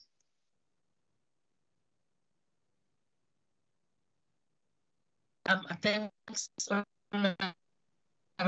My colleagues have had our responses. I think there are just about two things that I think outstanding from our side, and maybe to add another leg to what is currently going on in terms of, you would have heard, honorable members, when we spoke about the BFI and the cash flow management between, I think it was the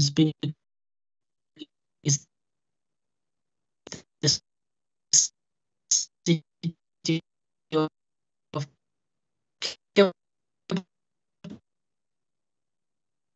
Mr. Pakis, you're breaking up a little bit.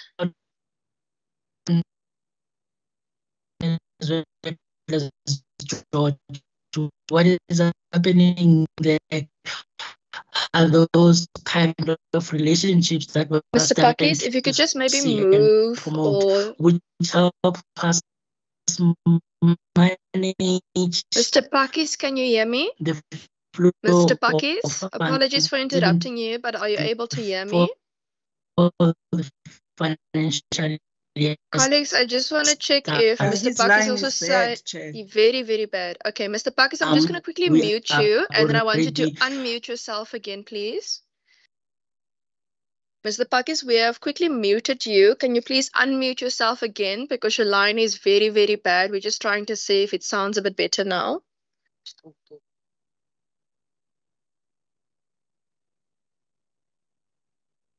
Mr. Pakis, can you hear us?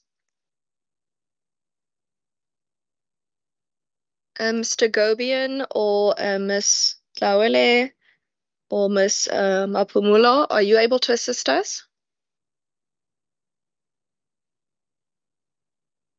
Okay, for now, what I'm going to do is, colleagues, I'm going to take the follow-up questions.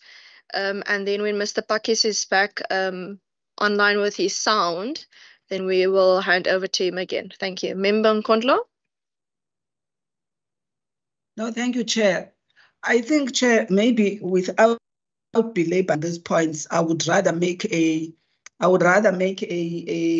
resolution on this, because I think, Chair, one, on that question on how urbanized poverty, or as people are moving, because the people that we're referring to here, majority of them indeed are moving from rural areas and they're coming into the cities.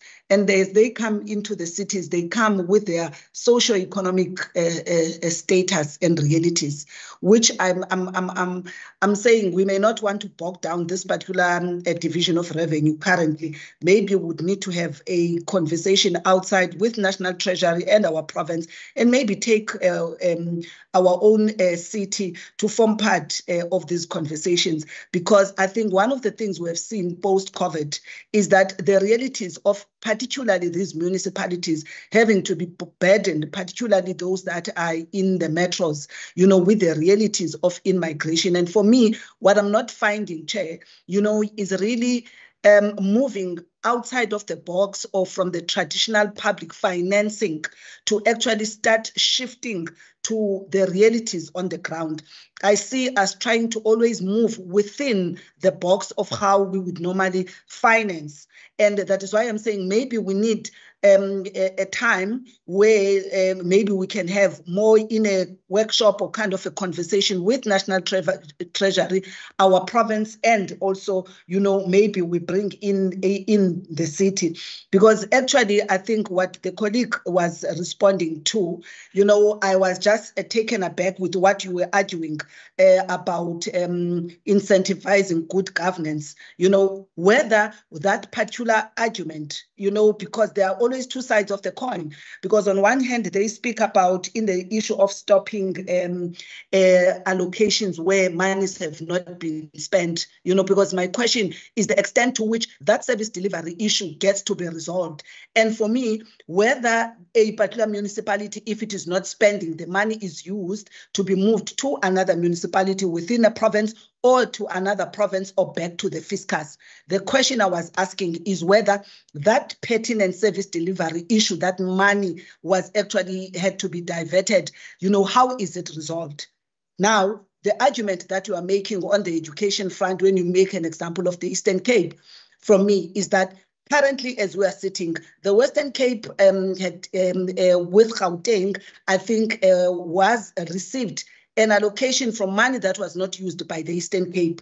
Now, we come back, as you were arguing, that now, unfortunately, the Western Cape education is getting less and money is being given to the Eastern Cape. But the truth of the matter is that once again, we know for a fact, that when it comes to challenges of infrastructure in the Eastern Cape, we recently had cases of kids who actually get to be to die in pit toilets. So for me, once again, this issue that I'm trying to get us to hear, how is it being financed? That as you move the money from the Eastern Cape, are you resolving the issue of education infrastructure in the Eastern Cape? You are not. You are moving money to Gauteng and to the Western Cape, who are spending their money properly, who've got good governance, but you are not resolving a service delivery issue in the Eastern Cape of education infrastructure that is needed to improve the lives of children in that particular province. So that is why I'm saying, Chair, perhaps we need a separate conversation because it may not necessarily be resolved by the current allocation that we are discussing at this point, because in any way, yes, we'll make inputs, but it doesn't change the numbers at this point. And I would also want to support the notion that says, we would want to see the baselines, colleagues, because it makes our work much more better from an oversight point of view when those projected figures are still placed even when, because we know our economy is not growing. So if those baselines can always be placed there so that we, all of us, can be able to see the extent to which the projections that were made, in the previous allocations and could not be realized, what exactly is the shortfall. I just wanted to support that issue that you were raising, Chair, that I think it's an important issue as part of our oversight so that we are enabled as the legislatures, to start being able from our side to see what is the variation there. Thanks. Thank you. Before I take Member Brunke's question, Member Brunke's, is that a follow-up question or a new question? Because I am going to allow a round for new questions. I'm just taking follow-ups at the moment. No, Chair, I think it's not a follow-up, it's a new question, but I didn't ask a question in the first instance, so... Member Brunke's, I will take your hand in the second round. I can unfortunately not help if you didn't put up your hand for the first round, but I will take your hand in the second round. We're just quickly dealing with the follow-up questions. Okay, no Just want to check if there are any other follow-up questions online before I pose mine. Okay, I don't see any other hands for follow-up questions online. So I think it was Miss, let me just see here quickly. Ms. Lawele, who spoke about the respective figures that I mentioned. And I want to make an example when I speak about the baseline. So in the Western Cape budgets, and I'm sitting in front of me with the budget book here on page 177, and these numbers are not numbers that the Western Cape created, it's numbers that we get every year. So what we do in our budget is we tell the members of parliament what the audited 2019-2020, audited 2020-2021, and audited 2021-2022 figures were. Then we tell the members of parliament in our budget what the main appropriation for 2022-2023, which is last year, the adjusted appropriation 2022-2023, for those who are listening from home and not understanding, it's whether your main budget is changing plus or minus, then your revised estimate in the end, what in the end you got with your adjusted amount. Then we include in our budget book your current financial year 2023-2024 amount, which is what National is giving us now. Then we include for members of the public the percentage change from revised estimate from the previous MTEF. So what you told us last year you're going to give, and then we look at what you're giving us now, and then we make a percentage calculation in terms of that. Then we also put into the budget book your 3 MTEF financial years, which is obviously 2023, 2024, 2025. So from 2019 until 2025 are the years that we give all of the information in our budget to members of parliament, but also members of the public. When you look at the division of revenue, Bill, even the presentation, the only information that is put into this bill, which comes back to that baseline, is you give us the current financial year amount, you give us the 2024 estimated amount, which is what you're telling us now you're going to give us, not the actual amount when we come back to budget committee next year that you might have changed it, and the estimated amount for 2025. So in 2025, we're also going to come back and you may have changed it between now and then, but because you did not put the information in the current budget of 2025, it is considered just we are giving this amount for you. So it doesn't show what you were supposed to give us. So let me make an example. Education infrastructure grant, I'm on page 177 of the provincial budget. Conditional grants in 2020-22, 2023. From my side, I don't know if it's the same with other colleagues. Mr. Gobin, can you hear me? Mr. Gobin, are you able to hear me? Colleagues, are the rest of you able to hear me? Colleagues, are the rest of you able to hear me? Indeed, We can you're loud and clear. Okay, so let me go from 20. So, for example, I'm making education infrastructure as an example now on page 177 of our provincial budget. The main appropriation for last year's financial year, which in technical terms is main appropriation 2022-2023, the Western Cape got 1.236077 billion. Okay.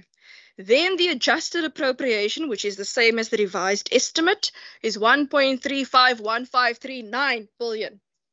Okay. Then the current financial year 2023-2024 for the education infrastructure grant is 1.290062 billion. So when you minus the two and you take the difference and you divide it by what we used to get in terms of the revised estimate, you see the percentage change from revised estimate 2022-2023, and I did check the number, it is minus 4.55%. So we give the members of the legislature and the members of the public all of that information so that they can see what National promised us and what we're getting now in terms of the different MTs. So that was what I was referring to. Then just Mr. Gobian mentioned, you mentioned that you had a meeting with the Provincial Department of Health. And because we are helping people at their homes, you are now considering it as not part of people visiting hospitals and clinics. And because of that, it does not fall as part of the data of people visiting facilities. And that forms part of why we're getting a budget cut. Are you telling me that because we are making it convenient for omas and opas at home, that we are getting a budget cut in health? And then as a follow-up, Mr. Gobian also mentioned the ground learner numbers increasing when you had a meeting with the Provincial Department of Education, that the numbers that we have and the numbers that you have are not correct. And we saw in our previous budget workshop, I think last year with National, this was also a problem in terms of national province data being incorrect. And Ms. Lawele said that maybe we can use the Lourdes system data by Western Cape to track the learners. But I just quickly checked. I'm losing you there. Is this mic on? Colleagues, can you hear me?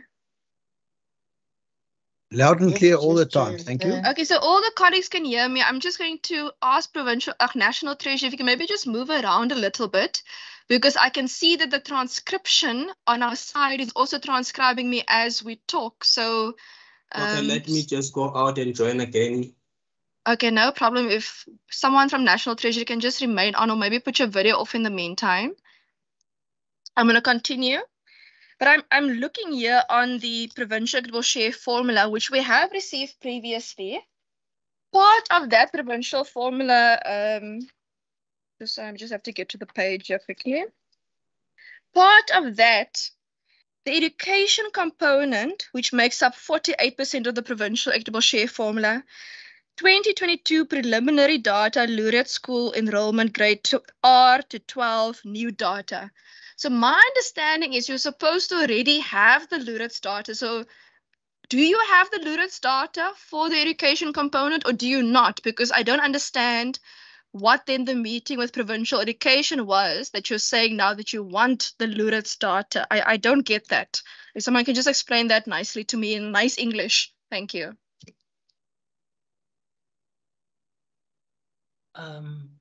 Thanks, Honorable Chair. We also joined by Bongani. So I would like that maybe before there are additional follow-up questions that we allow Bongani to come in some of these. No problem. Thank you. Thank you so much, Honorable Chair. Bongani, over to you. Okay. Good afternoon, Honorable Chair, honorable members, and then colleagues. Just to apologize, Honorable Chair and honorable members, I was briefing the Mpumalanga and then I only joined after the briefing from Mpumalanga. So I might not be privy to previous discussions, but taking from what I've heard, and I would apologize if maybe I'm not responding appropriately because of that. The question in terms of the what has been asked about showing of the yes in the bill, as is done for the provincial documents. For the division of revenue, the way that it is crafted, it is informed by the Intergovernmental Relations Act.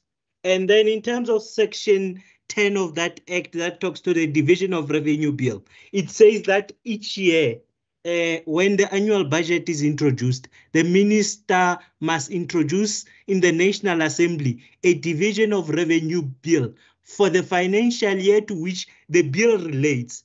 So that is why when we are showing this, we are showing for the year and only showing the indicative for the outer years. As is, we are even always saying, those are indicative allocations and they are subject to change when we get to the budget of those respective years. So in terms of the laureates data, with the meeting with the Provincial Department of Basic Education, what happened was when the data is being collected by provincial departments, however, from the first, I think it's the 30th of June every year, they are supposed to submit that data to the National Department of Basic Education.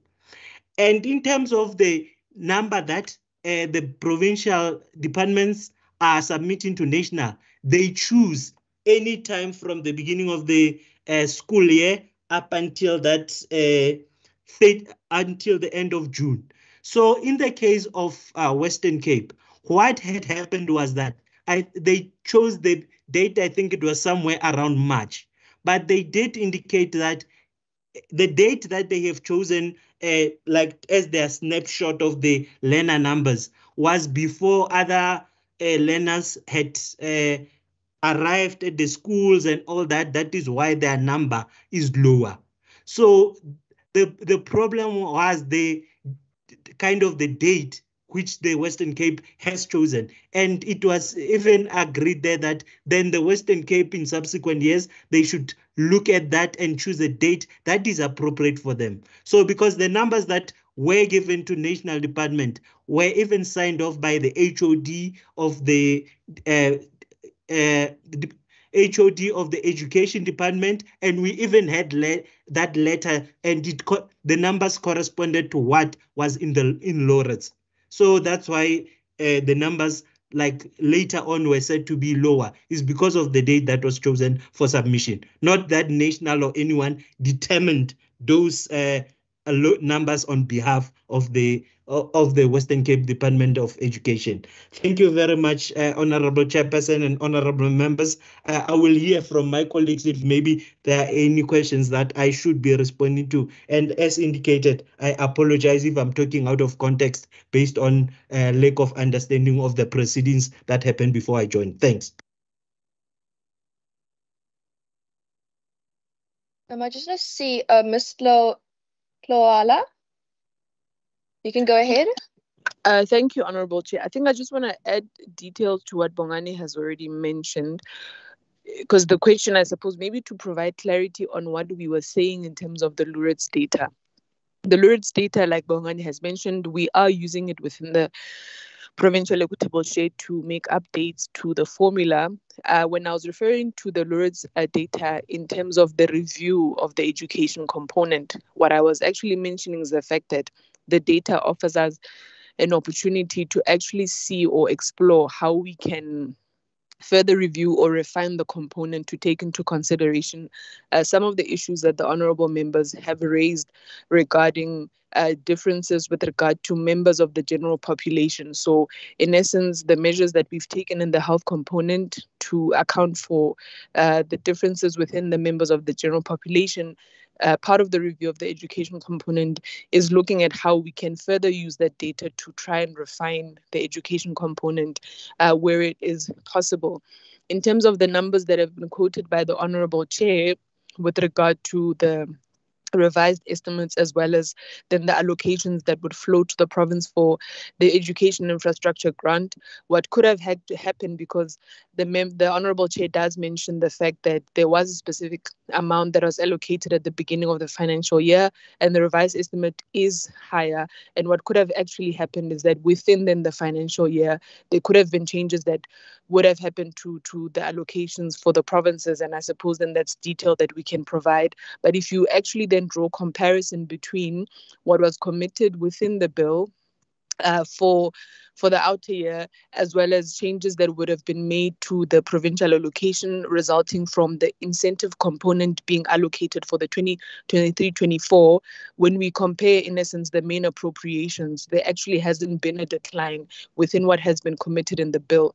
But I do understand that the revised estimate that the Honorable Chair is providing is different, and it could have resulted from changes happening within the financial year to the allocations that flow to the province. Thank you, Chair. And I just want to check who will be dealing with the health question. Mr. Gobian, are you still online? Yes. I am online, Honorable Chair. Look, Honorable Chair, we are not saying that you are losing because of doing good to the OPAs and the OMAs by taking the things to medication, maybe to their health and to their houses. But all we are indicating is that the data that we have used did not take into consideration that kind of arrangement that the province would have had. And hence I said that there is a discussion between the health and also the study that Chai is doing to see how we can bring that data into consideration. So I think this is responding to your question to say that then you are losing because you are doing good in terms of the OPAs and the OMAs in terms of taking their medication to them. Thanks. Mr. Gobian, I happen to be quite a fast typer. And you just said that you're not saying that you're losing by doing good by helping the OMAs and OPAs at home. Then you said the data we used did not take that into consideration. So what I want to know, just the yes or no, if hypothetically, if the Western Cape Department of Health had to help every single patient in the Western Cape at their house, what would the number for people we are assisting be when you put it into the formula? What would that number be? Would it be 0? Would it still be the current amount in the provincial equitable share formula? Would you put the number of people we are helping at home currently into the formula data?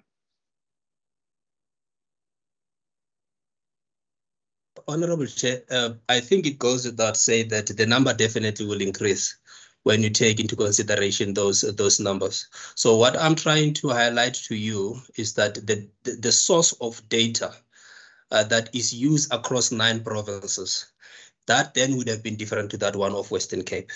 So I think that's what I'm trying to point to you, that's why there would have been that when you look at the utilization or the load that you'd be having in terms of your hospitals and your clinics, the facility visits, then it would have been low because of that.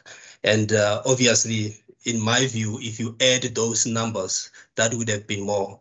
But it should be the common source that all provinces are using in terms of getting that data. Thanks. Okay, I'm going to open up for the next round of questions because the answer to my question is essentially no. The people we are helping at home are not in the current data of facilities, of hospitals and clinics that are visited. That might have been said in a long English sentence, but the answer is essentially no. Colleagues, I'm opening up for new hands now. Ms. Kamish Ahmed, if you can assist me just with identifying the hands online. Oh, Member Brunkes wanted to ask a question. Any other hands? Okay, I have some extra questions as well. Okay, Member Nkondlo, I saw a hand go up and then I saw a hand go down. Okay, so it is a yes for Member Nkondlo then. Okay, then Member Brunkes, Member Nkondlo, and then I'll go after those 2 members. Thank you so much. Oh, no, thank you very much, Chair. Chair, am I audible? You are, thank you. Thank you very much. Chair, yes, to the National Treasury. First of all, let me start by saying thank you very much for the presentation. And I want to from the start, I want to quote a verse from our Holy Quran, whereby Allah Subhanahu wa Taala tells us that if we are thankful and grateful to Allah Subhanahu wa Taala, then Allah Subhanahu wa Taala and God Almighty will always increase for us because of our gratefulness that He affords us. And the verse further reads that if we are ungrateful to what we get, then beware of the punishment of the Almighty. I want to ask National Treasury in terms of the presentation, the conditional grants, which is estimated to about 14 billion, if I'm correct. I want to ask on the conditional grants, does those conditions in the conditional grants, does it speak to inequality? Because if we look at, for example, the Western Cape is can easily be said that the Western Cape is the epicenter of inequality in South Africa. And one is that, we look into books, the data that is collected. Now, obviously, the data that is collected, members of parliament, they've got their different constituencies throughout the province, and the departments also, they work on the ground and they come, up with these various data and statistics that we get year by year in the books of the Western Cape. But when we go onto the ground, when we go into our communities, then these data and statistics, it doesn't speak to what we see on the ground. So let me come back to what I'm asking. The conditional grants, is there any way in those conditions that that speaks to inequality? That, if there's so much inequality in a province or in a municipality, for that matter, that that those grants, it must be allocated, and it must be spent to eradicate inequality. That is my question. Thank you, Chair. Thank you, Member Nkondlo.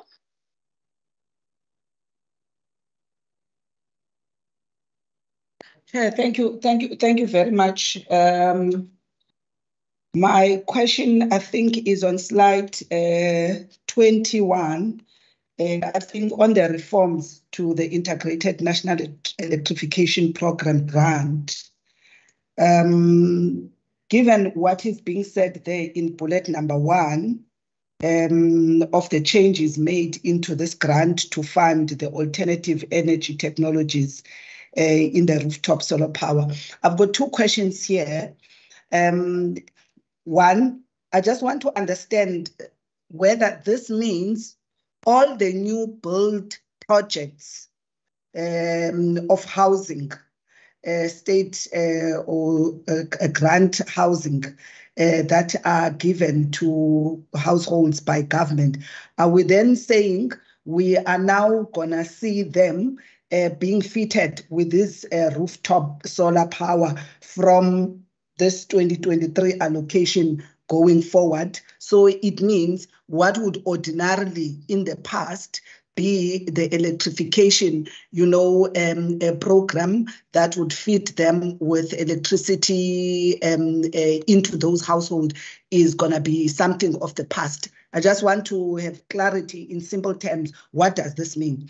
And secondly, now that this is being introduced, is it because National Treasury has satisfied itself that all of these municipalities are actually ready and have got the necessary frameworks in place to roll out this rooftop solar power and all these other energy saving technologies, which will be funded from this amount? So I'm trying to understand the state of readiness, which I would assume National Treasury in your funding, as I think it was explained that you look at business plans and all of that, that can you then say, now that you've satisfied yourself and you are actually allocating this funding as part of the reforms, it is because you've satisfied yourself that all our municipalities are ready, in the rollout of these rooftop solar power and any other of those technologies. So that's my first question, Chair. I would like to understand at this point, and then. Okay, let me just stop there for now, Chair. Or the other question I just wanted to check, perhaps it goes back, I think it's on slide number 11. And maybe it's also one of those questions we may have to take to our maybe follow-up discussions. That if we look at this PS, the allocations there, and I think one would have asked her, even in the workshops that we have held, around the percentages. And I'm saying, and if I'm using a very pedestrian interpretation, please educate me, colleagues from Treasury and other colleagues on the platform, is that whilst one and understand the importance, in terms of the percentages, I'm very worried in terms of what would be defined as economic. Perhaps maybe such could be explained further. And I'm raising this because of the current challenge of our growth prospects and the extent to which our allocations actually also contribute into economic endowments or economic participation initiatives. And I'm not sure to the extent into the allocation such gets to be defined, as explicit as education, health, basic services, and others.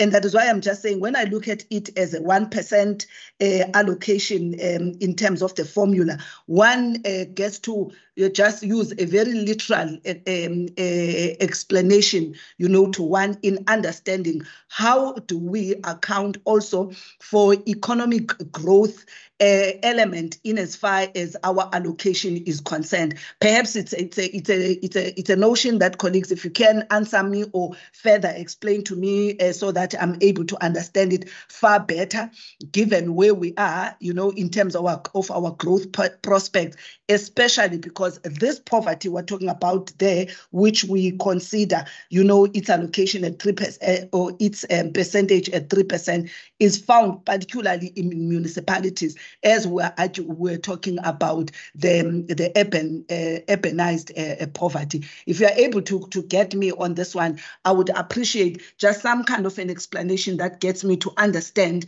in terms of the allocation, how are we looking at the issue of economic involvement, economic participation, of citizens, in terms of how we allocate our equitable share. Thank you, Chair. Thank you, Member Nkondla. I do know that at the previous workshop last year, National Treasury did come and unpack the provincial equitable share formula for us. And they did, in fact, send us the Excel sheet as well regarding data. But I think perhaps what might assist us might be to ask National Treasury in a next session of some sort to come and explain how they consider which data goes into the respective percentages. Might that be able to assist us?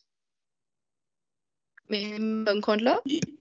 Thank you, Chair. I think that would assist. Thank you. Okay, then in the meantime for that, I'll also ask the PO just to forward us those all documents for those who might not have them yet or might be, I know with archiving of emails, sometimes it's difficult to find them. I just want to check online if there's any members of the public online, because I don't see anyone who has joined us in the chamber, and I don't want to miss anyone maybe wanting to ask a question before I pose mine, because I can always pose mine in writing. Okay, I don't see any hands. I don't see any new buttons or faces online, so I'm going to assume there's no members of the public online. Okay. My first question is, and this is something that the Western Cape has continuously included into its DORA documents. We are very concerned with the non-inclusion of data on special needs learners, on gender-based violence, and safety components in the provincial equitable share. By your own admission on slide 11, those are not things that specifically gets included and considered within the formula.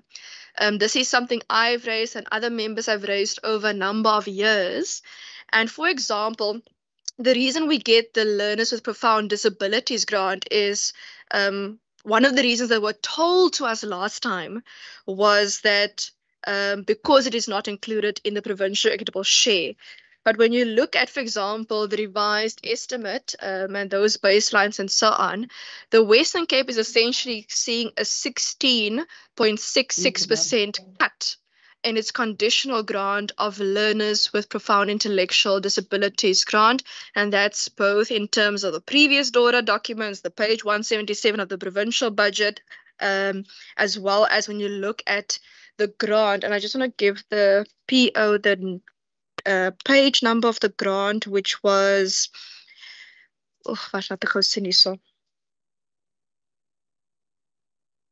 apologies. I'm going to go on to my next question while it's page 46 of the bill, just for the PO for her notes. Yes. Then my second question on page 54 of the bill relates to unallocated provisions to provinces for disaster response, as well as unallocated provisions to municipalities for disaster response. Now, when you add this money up, the 145 million plus 372 million, you get 517 million rand of unallocated provisions. Now, hypothetically, if you divide that by 9 provinces, every province would, for example, get 57 million each. Now, I wanted to know whether there's any consideration, because first there was an energy disaster gazetted, and then it was taken away. So in terms of energy response plans of provinces, how is National Treasury going to help us in this regard? Because I know that the conditions of the INEP grant has been updated to allow for rooftop, but this is a grant that you guys have been giving us for years. So you might be updating the conditions, but this is a type of electrification grant that we've been getting as municipalities. So how is National Treasury in this division of revenue budget going to help provinces become load shedding free? If you take that 57 million rand, for example, as a portion that I divided by 9, that thingy, and you take it as, what would 57 million rand bring you? If I look at the Western Cape Energy Disaster Response at the moment, we've given 1.1 billion rand of our own money in the Western Cape for this response plan. When I looked at that, for example, the alternative energy support for SMMEs that we are allocating, we are giving 56 million rand. So that money could have paid for that. For example, the emergency load shedding packs that we're allocating is going to cost us 60 million rand. So it would have covered almost the full amount. The green hydrogen development that we're giving 60 million rand, it would have covered almost all of that as well. Then I'm going to make another example. In the Eskom annual report, we give Eskom lots of money. And we know that the National tried to give Eskom an exemption for its irregular expenditure, which amounted to 67.1 billion rand as at 31 March 2022 in its previous annual report. Now, if you take the Western Cape energy response that over 3 years of 1.1 of our own money, and you divide it by the irregular expenditure that Eskom had of 67.1 billion rand, it gives you 1.64%. So if we had only that almost 2% as every province, if every province more or less got 2% of that irregular expenditure that they had, we could have worked on money for us provinces, for our energy response plans to become load shedding free, so that people can be free of blackouts. I want to make another example. The full allocation for the provincial equitable share allocation from national for the Western Cape province is 58.9 billion. I've rounded up. Now, this means actually that if you compare to the irregular expenditure of Eskom, that whole irregular expenditure could have paid for the whole Western Cape government budget, and we would have had pocket change of approximately 10 billion rand. We could have paid for almost 10 Western Cape energy response plans. So we could have tenfold made our energy response plans.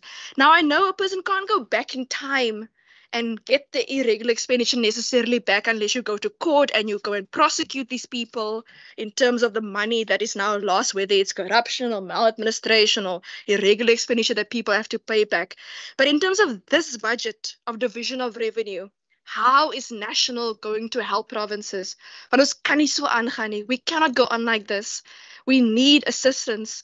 Provinces are using now their own money in order to fulfill national government mandates. And colleagues, it's not fair. It's really not fair. We're doing it for one mandate, then you're doing it for a second mandate. We need to figure out an answer to this, please. Thank you. Mr. Pakis, I'm not sure who wants to take the first questions. Thanks, Honorable Chair. Very tough questions, I must say, from the committee. Can I request my colleagues to tackle the I think there was a question around, I think, from the provincial perspective, the issue around the inequalities that are taken into account in these grants.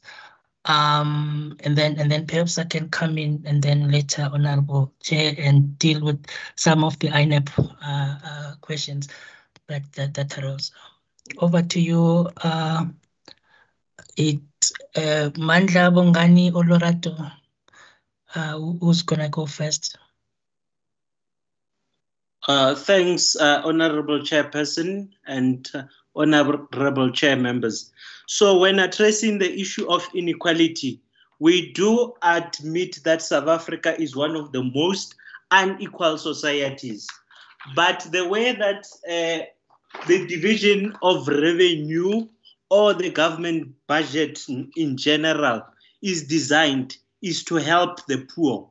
So for example, when in terms of taking specific inequalities into how we allocate the sort of maybe a grant or anything, it means we will need data on the specific inequalities. However, what I want to indicate is if we build a school, like a public school or a hospital, more people that are using those facilities are poor people, because the rich normally go for the private medical aids or the private schools and all that.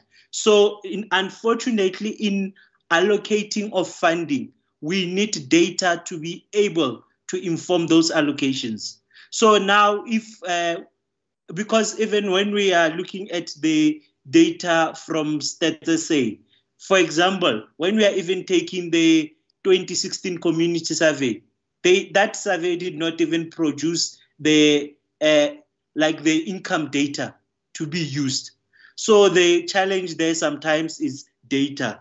And then now when we are coming to the question about the economic component within the provincial equitable share, the way that we are measuring that is we are only looking at the economic activity within the province. So we are looking at the GDP, the regional GDP, and the funding is allocated based on that. And just to indicate, as the honorable member has indicated, is only 1% of that funding. And that represents sort of maybe what they could have been the provincial tax, if I can put it that way. So the ability of the province to sort of tax. So it's just that we are using those. It is not necessarily related to the economic growth, in a sense of saying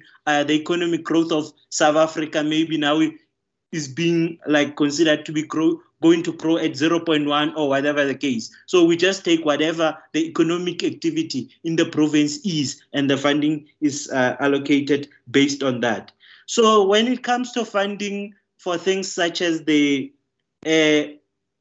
special learners and all that, and not having sort of a funding specific for them, this is because of the policy. So the policy of the national basic education is talking about inclusive education.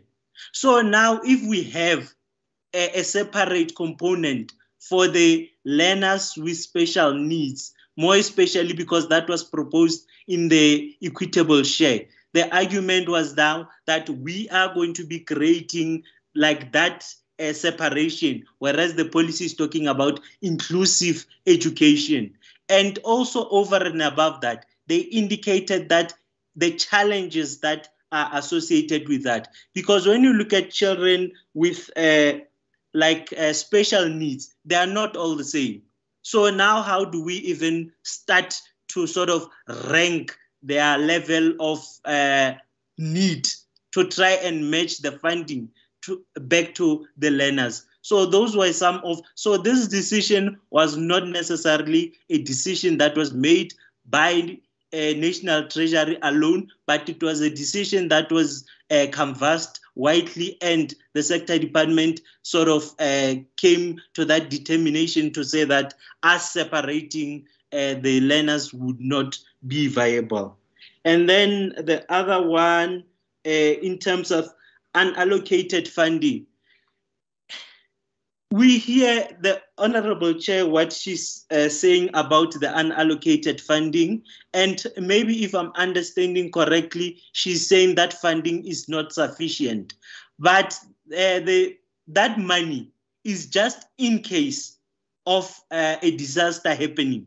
Because as the country, if we are seen to be planning for disasters, it means we are risky a country. And that also has an impact on the investment of the country. So normally if that funding has been depleted during the adjustment budget, or normally you'll find that, or even when the budget is being tabled, there is a funding that is the reserves that are within the budget, and they are allocated if that funding is depleted. And given that upfront, we do not even know how much is going to be utilized from that funding if there are any disasters. That's why it's sort of budgeted based, given the figure that is there. But if there is more needed, then additional funding will be added.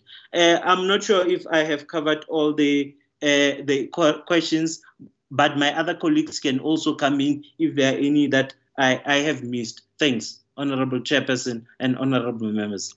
Mr. Daka, or if any one of the other colleagues can just assist, I think you missed Member Nkonlo's question on the frameworks of municipalities regarding the energy and the INEP and the rooftop and the frameworks. I will deal with that, Honorable Chair. Okay, perfect. Thank you so much. Yes, thanks so much. So with regards to I think the INEP grant and the state of readiness of our municipalities. So firstly, these two grants. One is the one that is given to ESCOM. So the state of readiness. I can assure the honourable members that already by the time we started these conversations around the grid, the pressure on the grid, they already had about plans, if we could amend the framework plans for about 2,000 connections. So at that time, so by now, I'm sure it's quite a lot, because we've then since opened that door in terms of the framework. We've also had some preliminary, I think, discussions with municipalities to establish their state of readiness.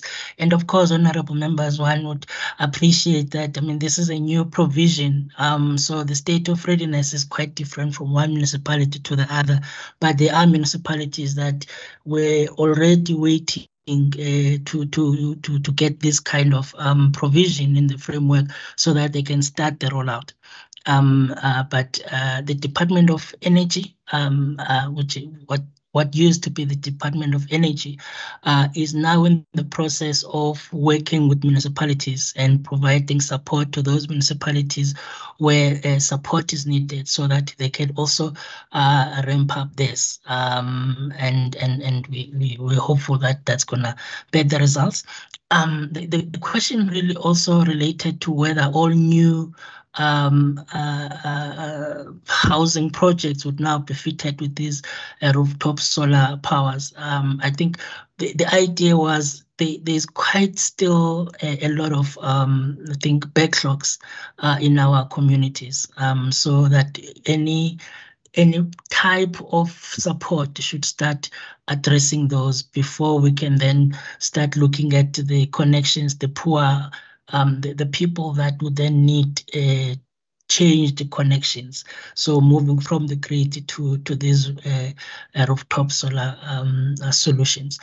So it's not going to be standard across. I think each municipality would need to, through its consultation processes, establish the most needed and relevant solution for that particular community. It's suffice to say, there's about 18.3 billion over the MTF allocated to these two grants. But I think the implementation will really differ here. So priority will be on the new solution, but it doesn't stop municipalities if there's a big up from the communities to then continue with the old with the old solution. So this is an alternative, really, honourable members, which we're hoping that is going to at least alleviate more pressure on the grid, because if we continue to install new or put more people into the grid that is already under pressure, we're worsening the situation. So that is as far as we are in terms of that. So ESCOM is also going to be playing a huge role in terms of also assisting municipalities in that space. Then, Honourable Chair, to add to what Bongani was saying, almost all our grants are focused on the poor. So the issue of inequality is quite dealt with from the grants, also at a local government level, where, for instance, if we're building any infrastructure that will benefit non-poor, we then require municipalities to co-fund that element, because our grants really specifically looking at addressing the issues of inequality in the system, which is why also this INEP or energy grant is also targeted at the poor. So when we talk about these roof solar power panels, we're talking about only for the poor households, and in a situation where the solution is needed for non-poor, then the municipality should be in a position to approach the market and do that, because there's going to be also some, I think the city of Cape Town has shown us,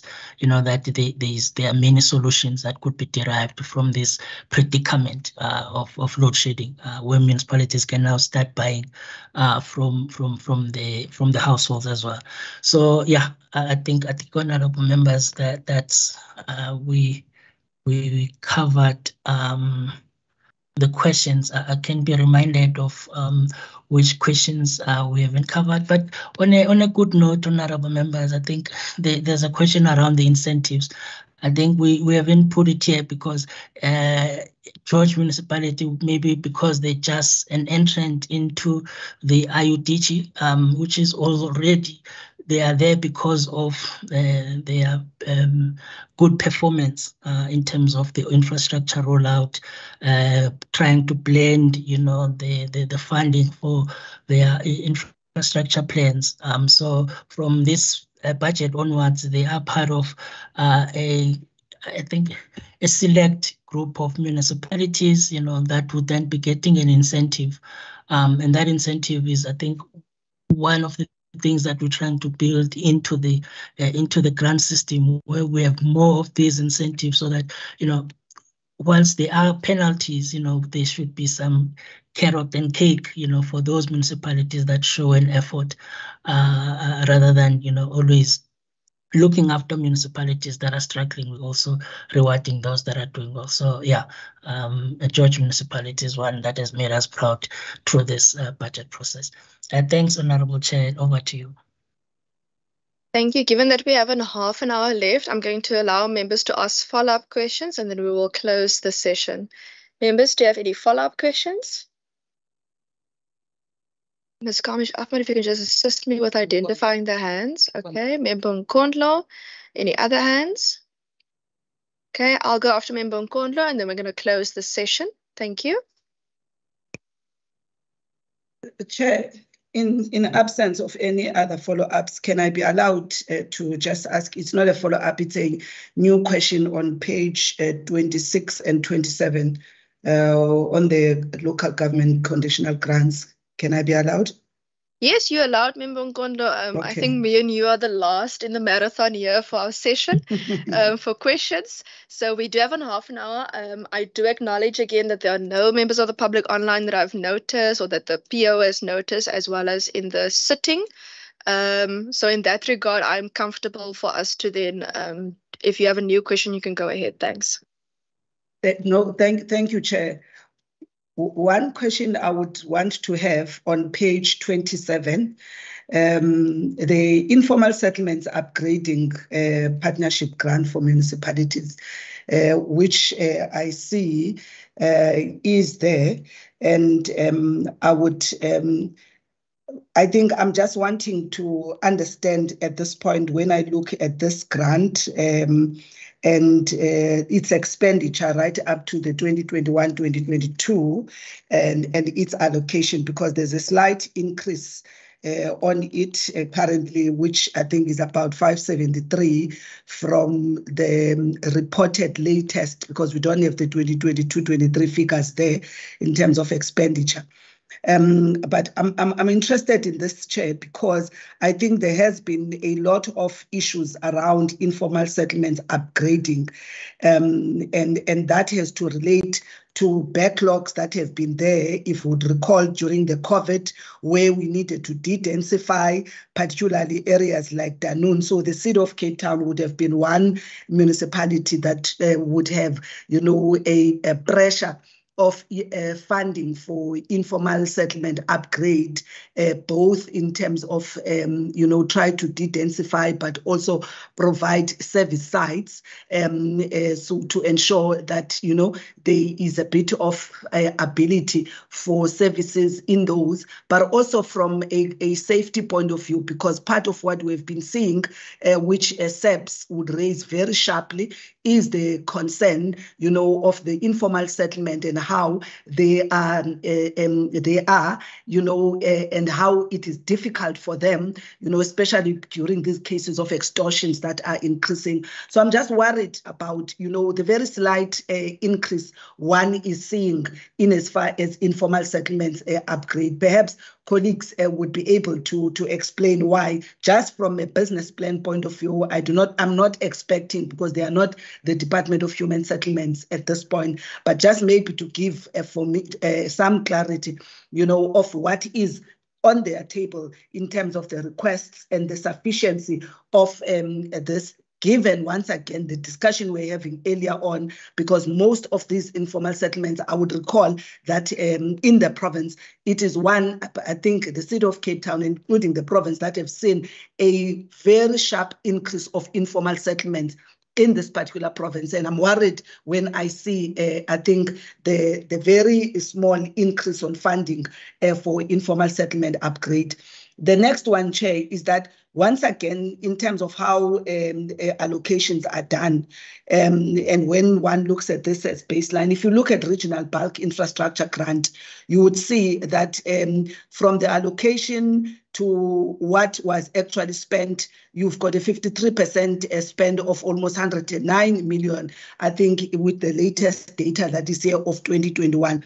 But interestingly, if you look at this allocation of the 2023-2024, and I'm not sure what informs this, that you've got, once again, a very high increase, in terms of allocation from 109 spending to almost 680, which is more than double. Can you explain to me what would have informed such, particularly because this is one a grant spending which would have been seen, to have been spent at almost half or 53% if you look at this. And this is very interesting because when you look at rural road assets and you look at the similar spending performance of almost, I think, about 6.2 million in terms of 2021-22 figures, and what you see that the allocation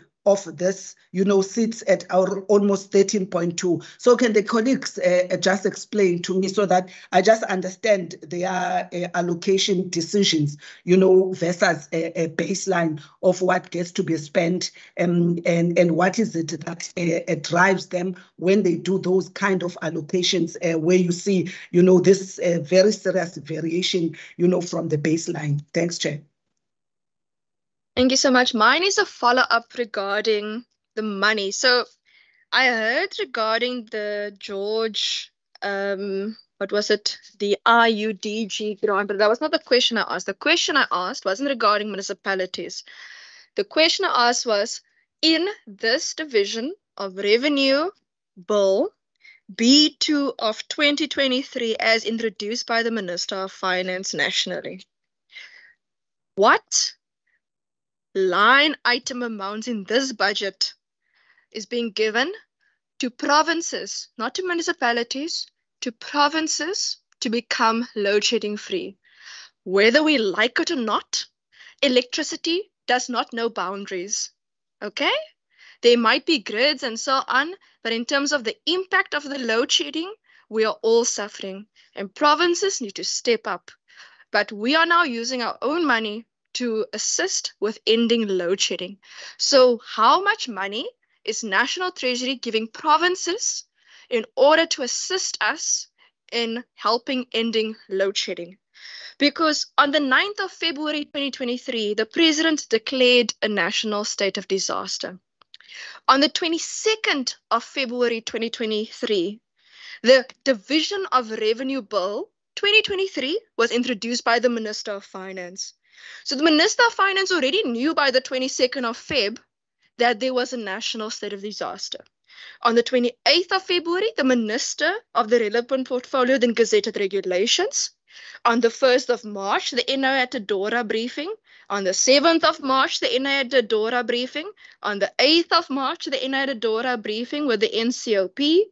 With the 15th of March, the NCOP also again had a DORA briefing.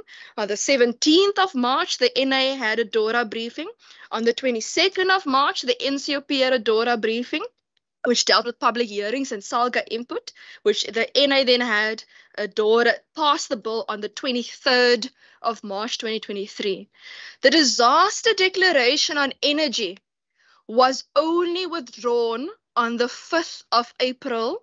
After March, after the NI passed this particular bill, on the 5th of April 2023, it was withdrawn.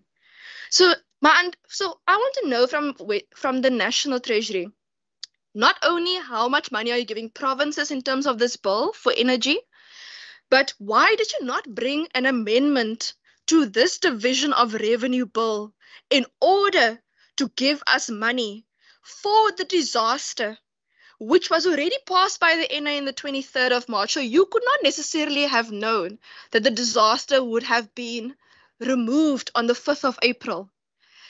But even if you didn't bring an amendment to this bill, why didn't you at the time of the 22nd of February, when the Minister of Finance introduced the bill, and you already had more than a week's time knowing that the President declared the disaster on the 9th of February 2023, why did you not then introduce an adjustment budget for this year for specifically the energy disaster at the time?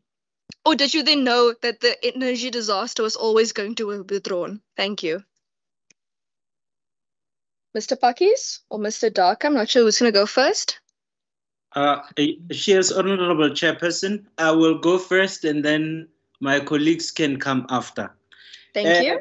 Just to indicate, Honorable Chairperson, in terms of the budget process, by the time the President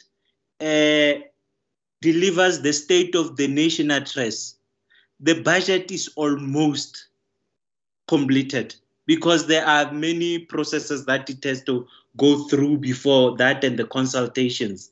So in terms of even if we knew on the day that the President delivered the State of the Nation, it was almost impossible for us, or even difficult, let me not say impossible, difficult for us to sort of factor that in. That is just not the one point. The other point, when there is the state of disaster that has been declared, we often as National Treasury know that people think the response is money, but money is not necessarily always the response, because sometimes it's about changing the way of doing things.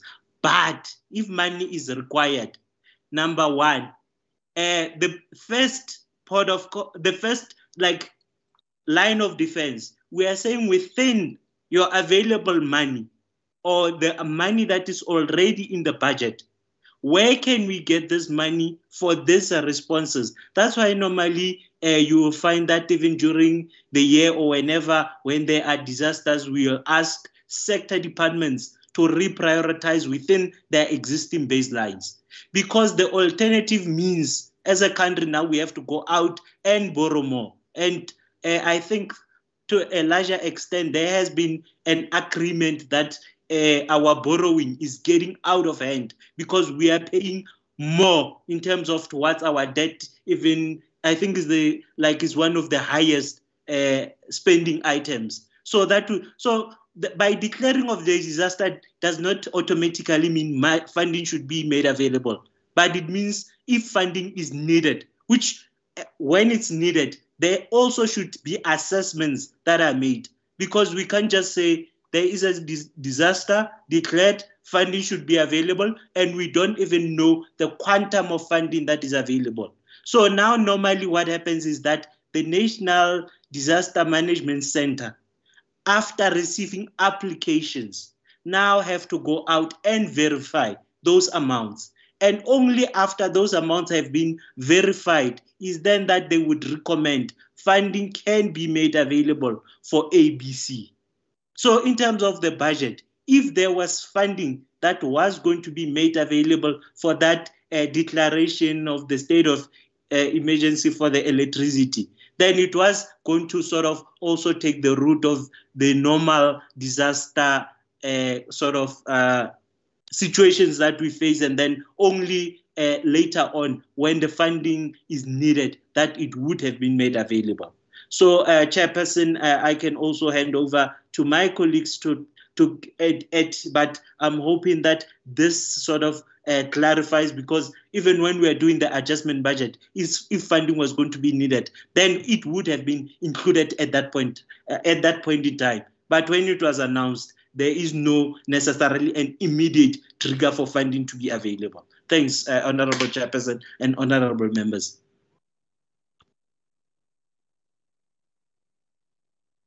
Mr. Pakis, are you taking the informal settlements question? Yolanda, I'm gonna invite Yolanda, Honorable Chair, but I'll also come and give a bite on that one. Okay, thank you so much. Thanks. Thank you, Chairperson. With regards to the municipal emergency housing grant,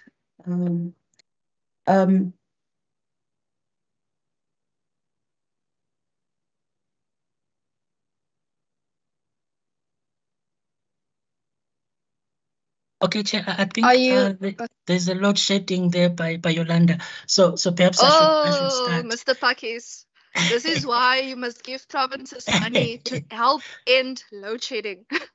Yeah. Mr. Pakis, please continue. Yeah, it's such an inconvenience. So Honorable Chair, I think there's a on the two. I think there's the RBIC as well as the informal settlement upgrading grant. The concern that Honorable Angondo raised in terms of the methodology really that informs our allocations there seem to be some inconsistency with versus the allocation versus the spending. If I may start with the RBIC one, so there, honorable members, I mean, the criteria to allocate those funding is obviously something that is quite consultative in nature, and also the spending does play a part in terms of what then actually becomes the allocation there. However, what we're seeing as the large increases, those are the BFI allocations that we've spoken about, and it's important to outline that because they are, although they are part of the normal budget process, but really the agreements that are there are quite different. So you might be underspending in some areas of the RB grant.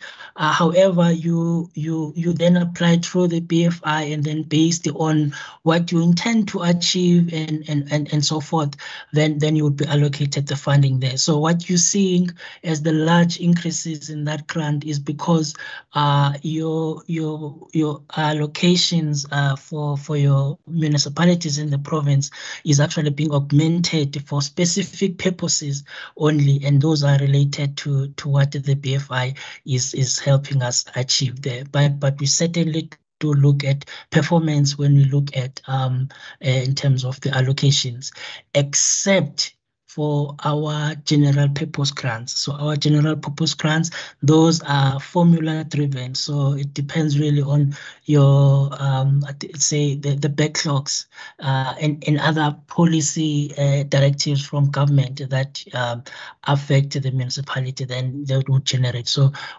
there are no penalties in those particular grants, and municipalities are just expected to really improve there. Hence, we are reviewing the grants.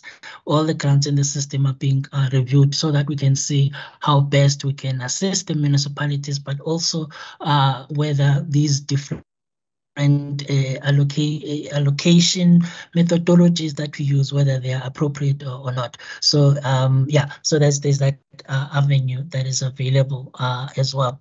And honorable members, so the informal settlement grant upgrading grant is quite new in the system, and what we have learned is that new grants tend to struggle in the beginning, and then over the years, and then they start. I think when the certainty has settled in, then we start seeing improvements in terms of expenditure. So that grant is poorly spending at this moment. So any decreases that you are seeing or poor performance you are seeing, we are attributing it to that first introduction kind of a dilemma that we often experience with new grants. But we continue to work. I think our program within the CSP and the Treasury is working really hard with the municipalities to try and see how they can better manage and assist the metros in this case to fast track spending there. And our experience has been that it's not just an issue of spending, honorable members. It's also I think the communication that has to take place with the informal settlement dwellers in every solution that a government comes with, because their buy-in is quite important for that successful implementation and intervention. So we do expect that going forward, there's going to be improvements there. And then where there's a need for additional resources, that will be looked at in terms of what is then available from the coffers of government in addressing those issues. But for now, honorable members, I don't think we should be alarmed with what we are seeing there. It's a new grant that is struggling, but it doesn't reflect a lack of informal settlements to be dealt with, but it's the groundwork that needs to be made available and ensure that we're actually in a better position to provide solutions that are acceptable to our communities. So that's it on those two grants, honorable members. I'm not sure that there will be any follow-up questions, but back to you, honorable Chair. That's it from us. Yeah, thank you, Mr. Pakis. It is 12 minutes before 5, so I'm going to close the session and just ask that the members remain. Our negotiating mandate session is on Monday at 9 o'clock. So I'm going to ask the members if they have any extra information that they need from National Treasury, if we could maybe please submit that by 12 o'clock tomorrow, which is Friday. And that if members want to send in input on the negotiating mandate and the bill, that we please send that in by 8 o'clock on Monday, because the meeting's at 9 o'clock. So the procedural officer will need time just to put the information together. This means that you will have a whole weekend to go sit and consider your views as representatives on the bill specifically. First, I just want to check with the colleagues if you're all in order with that. So request for information tomorrow by 12 o'clock and input on the bill 8 o'clock on Monday. And then we can deal with the general resolutions like future meetings, for example. We can deal in the negotiating mandate afterwards, after we've considered our views on the bill. Everyone happy with that? Okay, I'm going to take silence as concurrence. Okay, perfect. Thank you so much. To National Treasury, I want to say thank you for being here. And I know sometimes we can be quite robust, but we're not robust just for being robust's sake. We are here, we are elected to be here to ask the tough questions. We are here because our constituents expect us to represent them. They expect us to ask how these budgets are going to impact the everyday lives. I'm the constituency head of Laingsburg, and I've heard today that provinces are not going to get money for energy despite us already having declared a disaster on the 9th of February, and even though it was already only withdrawn on the 5th of April. I heard today that there's special needs students that we're still not going to take into account in the PES formula, that we need a serious review of the PES formula, because when we help OMAs and OPAs at home, our provincial data does not get included into that. I heard today about the truth that we are losing 1.9 billion rand over the MTEF on our baseline in terms of the PES. And I've heard that we really need to think about what are we going to do to ensure that the money follows the feet, whether it's across a municipality to another municipality or from one province to another? Because it's not about from where you're coming from. It's about provinces being able to give you that quality service delivery that you deserve. And you verdien it. You really do deserve it. But in order to do that, unfortunately, needles and beds and linen and buildings, things like that, it costs money. In order to build schools, it costs money. In order to build roads and become load shedding free and to keep communities safe, it costs money, unfortunately. It costs political will and it costs innovation as well. But in South Africa, it costs money. And remember, Murray, for example, has indicated, for example, that our debt service costs are spiraling out. And members such as Nkonlo in America have asked these questions on the rural considerations within the PES and how we move from urban to metro areas. Remember, America asked difficult questions on local government and how we are considering proposed wage settlements. And I want to thank National Treasury for answering these questions. If we have any follow-ups, we will definitely send them in, or if members want to clarify things, or if they didn't understand the respective question specifically, I just want to say thank you. And we will be in touch with you. I also want to say thank you to Mr. Njadu, our provincial delegate from the Western Cape to the NCOP, for being with us. We appreciate it, and we wish you well in the rest of your day and in your weekend. And we will send you our negotiating mandate from the committee as soon as our Monday meeting concludes and the PO is able to assist us to put that administration together from the provincial side. Colleagues, are there anything urgent right now that we need to deal with in terms of this briefing before I conclude the session? If not, then the meeting is thus herewith adjourned. Thank you so much. Thank you, Chair. Well done. Thank you, Chair. Thanks a lot, honorable members. Bye. Thank you. Thank you, Chair. Bye.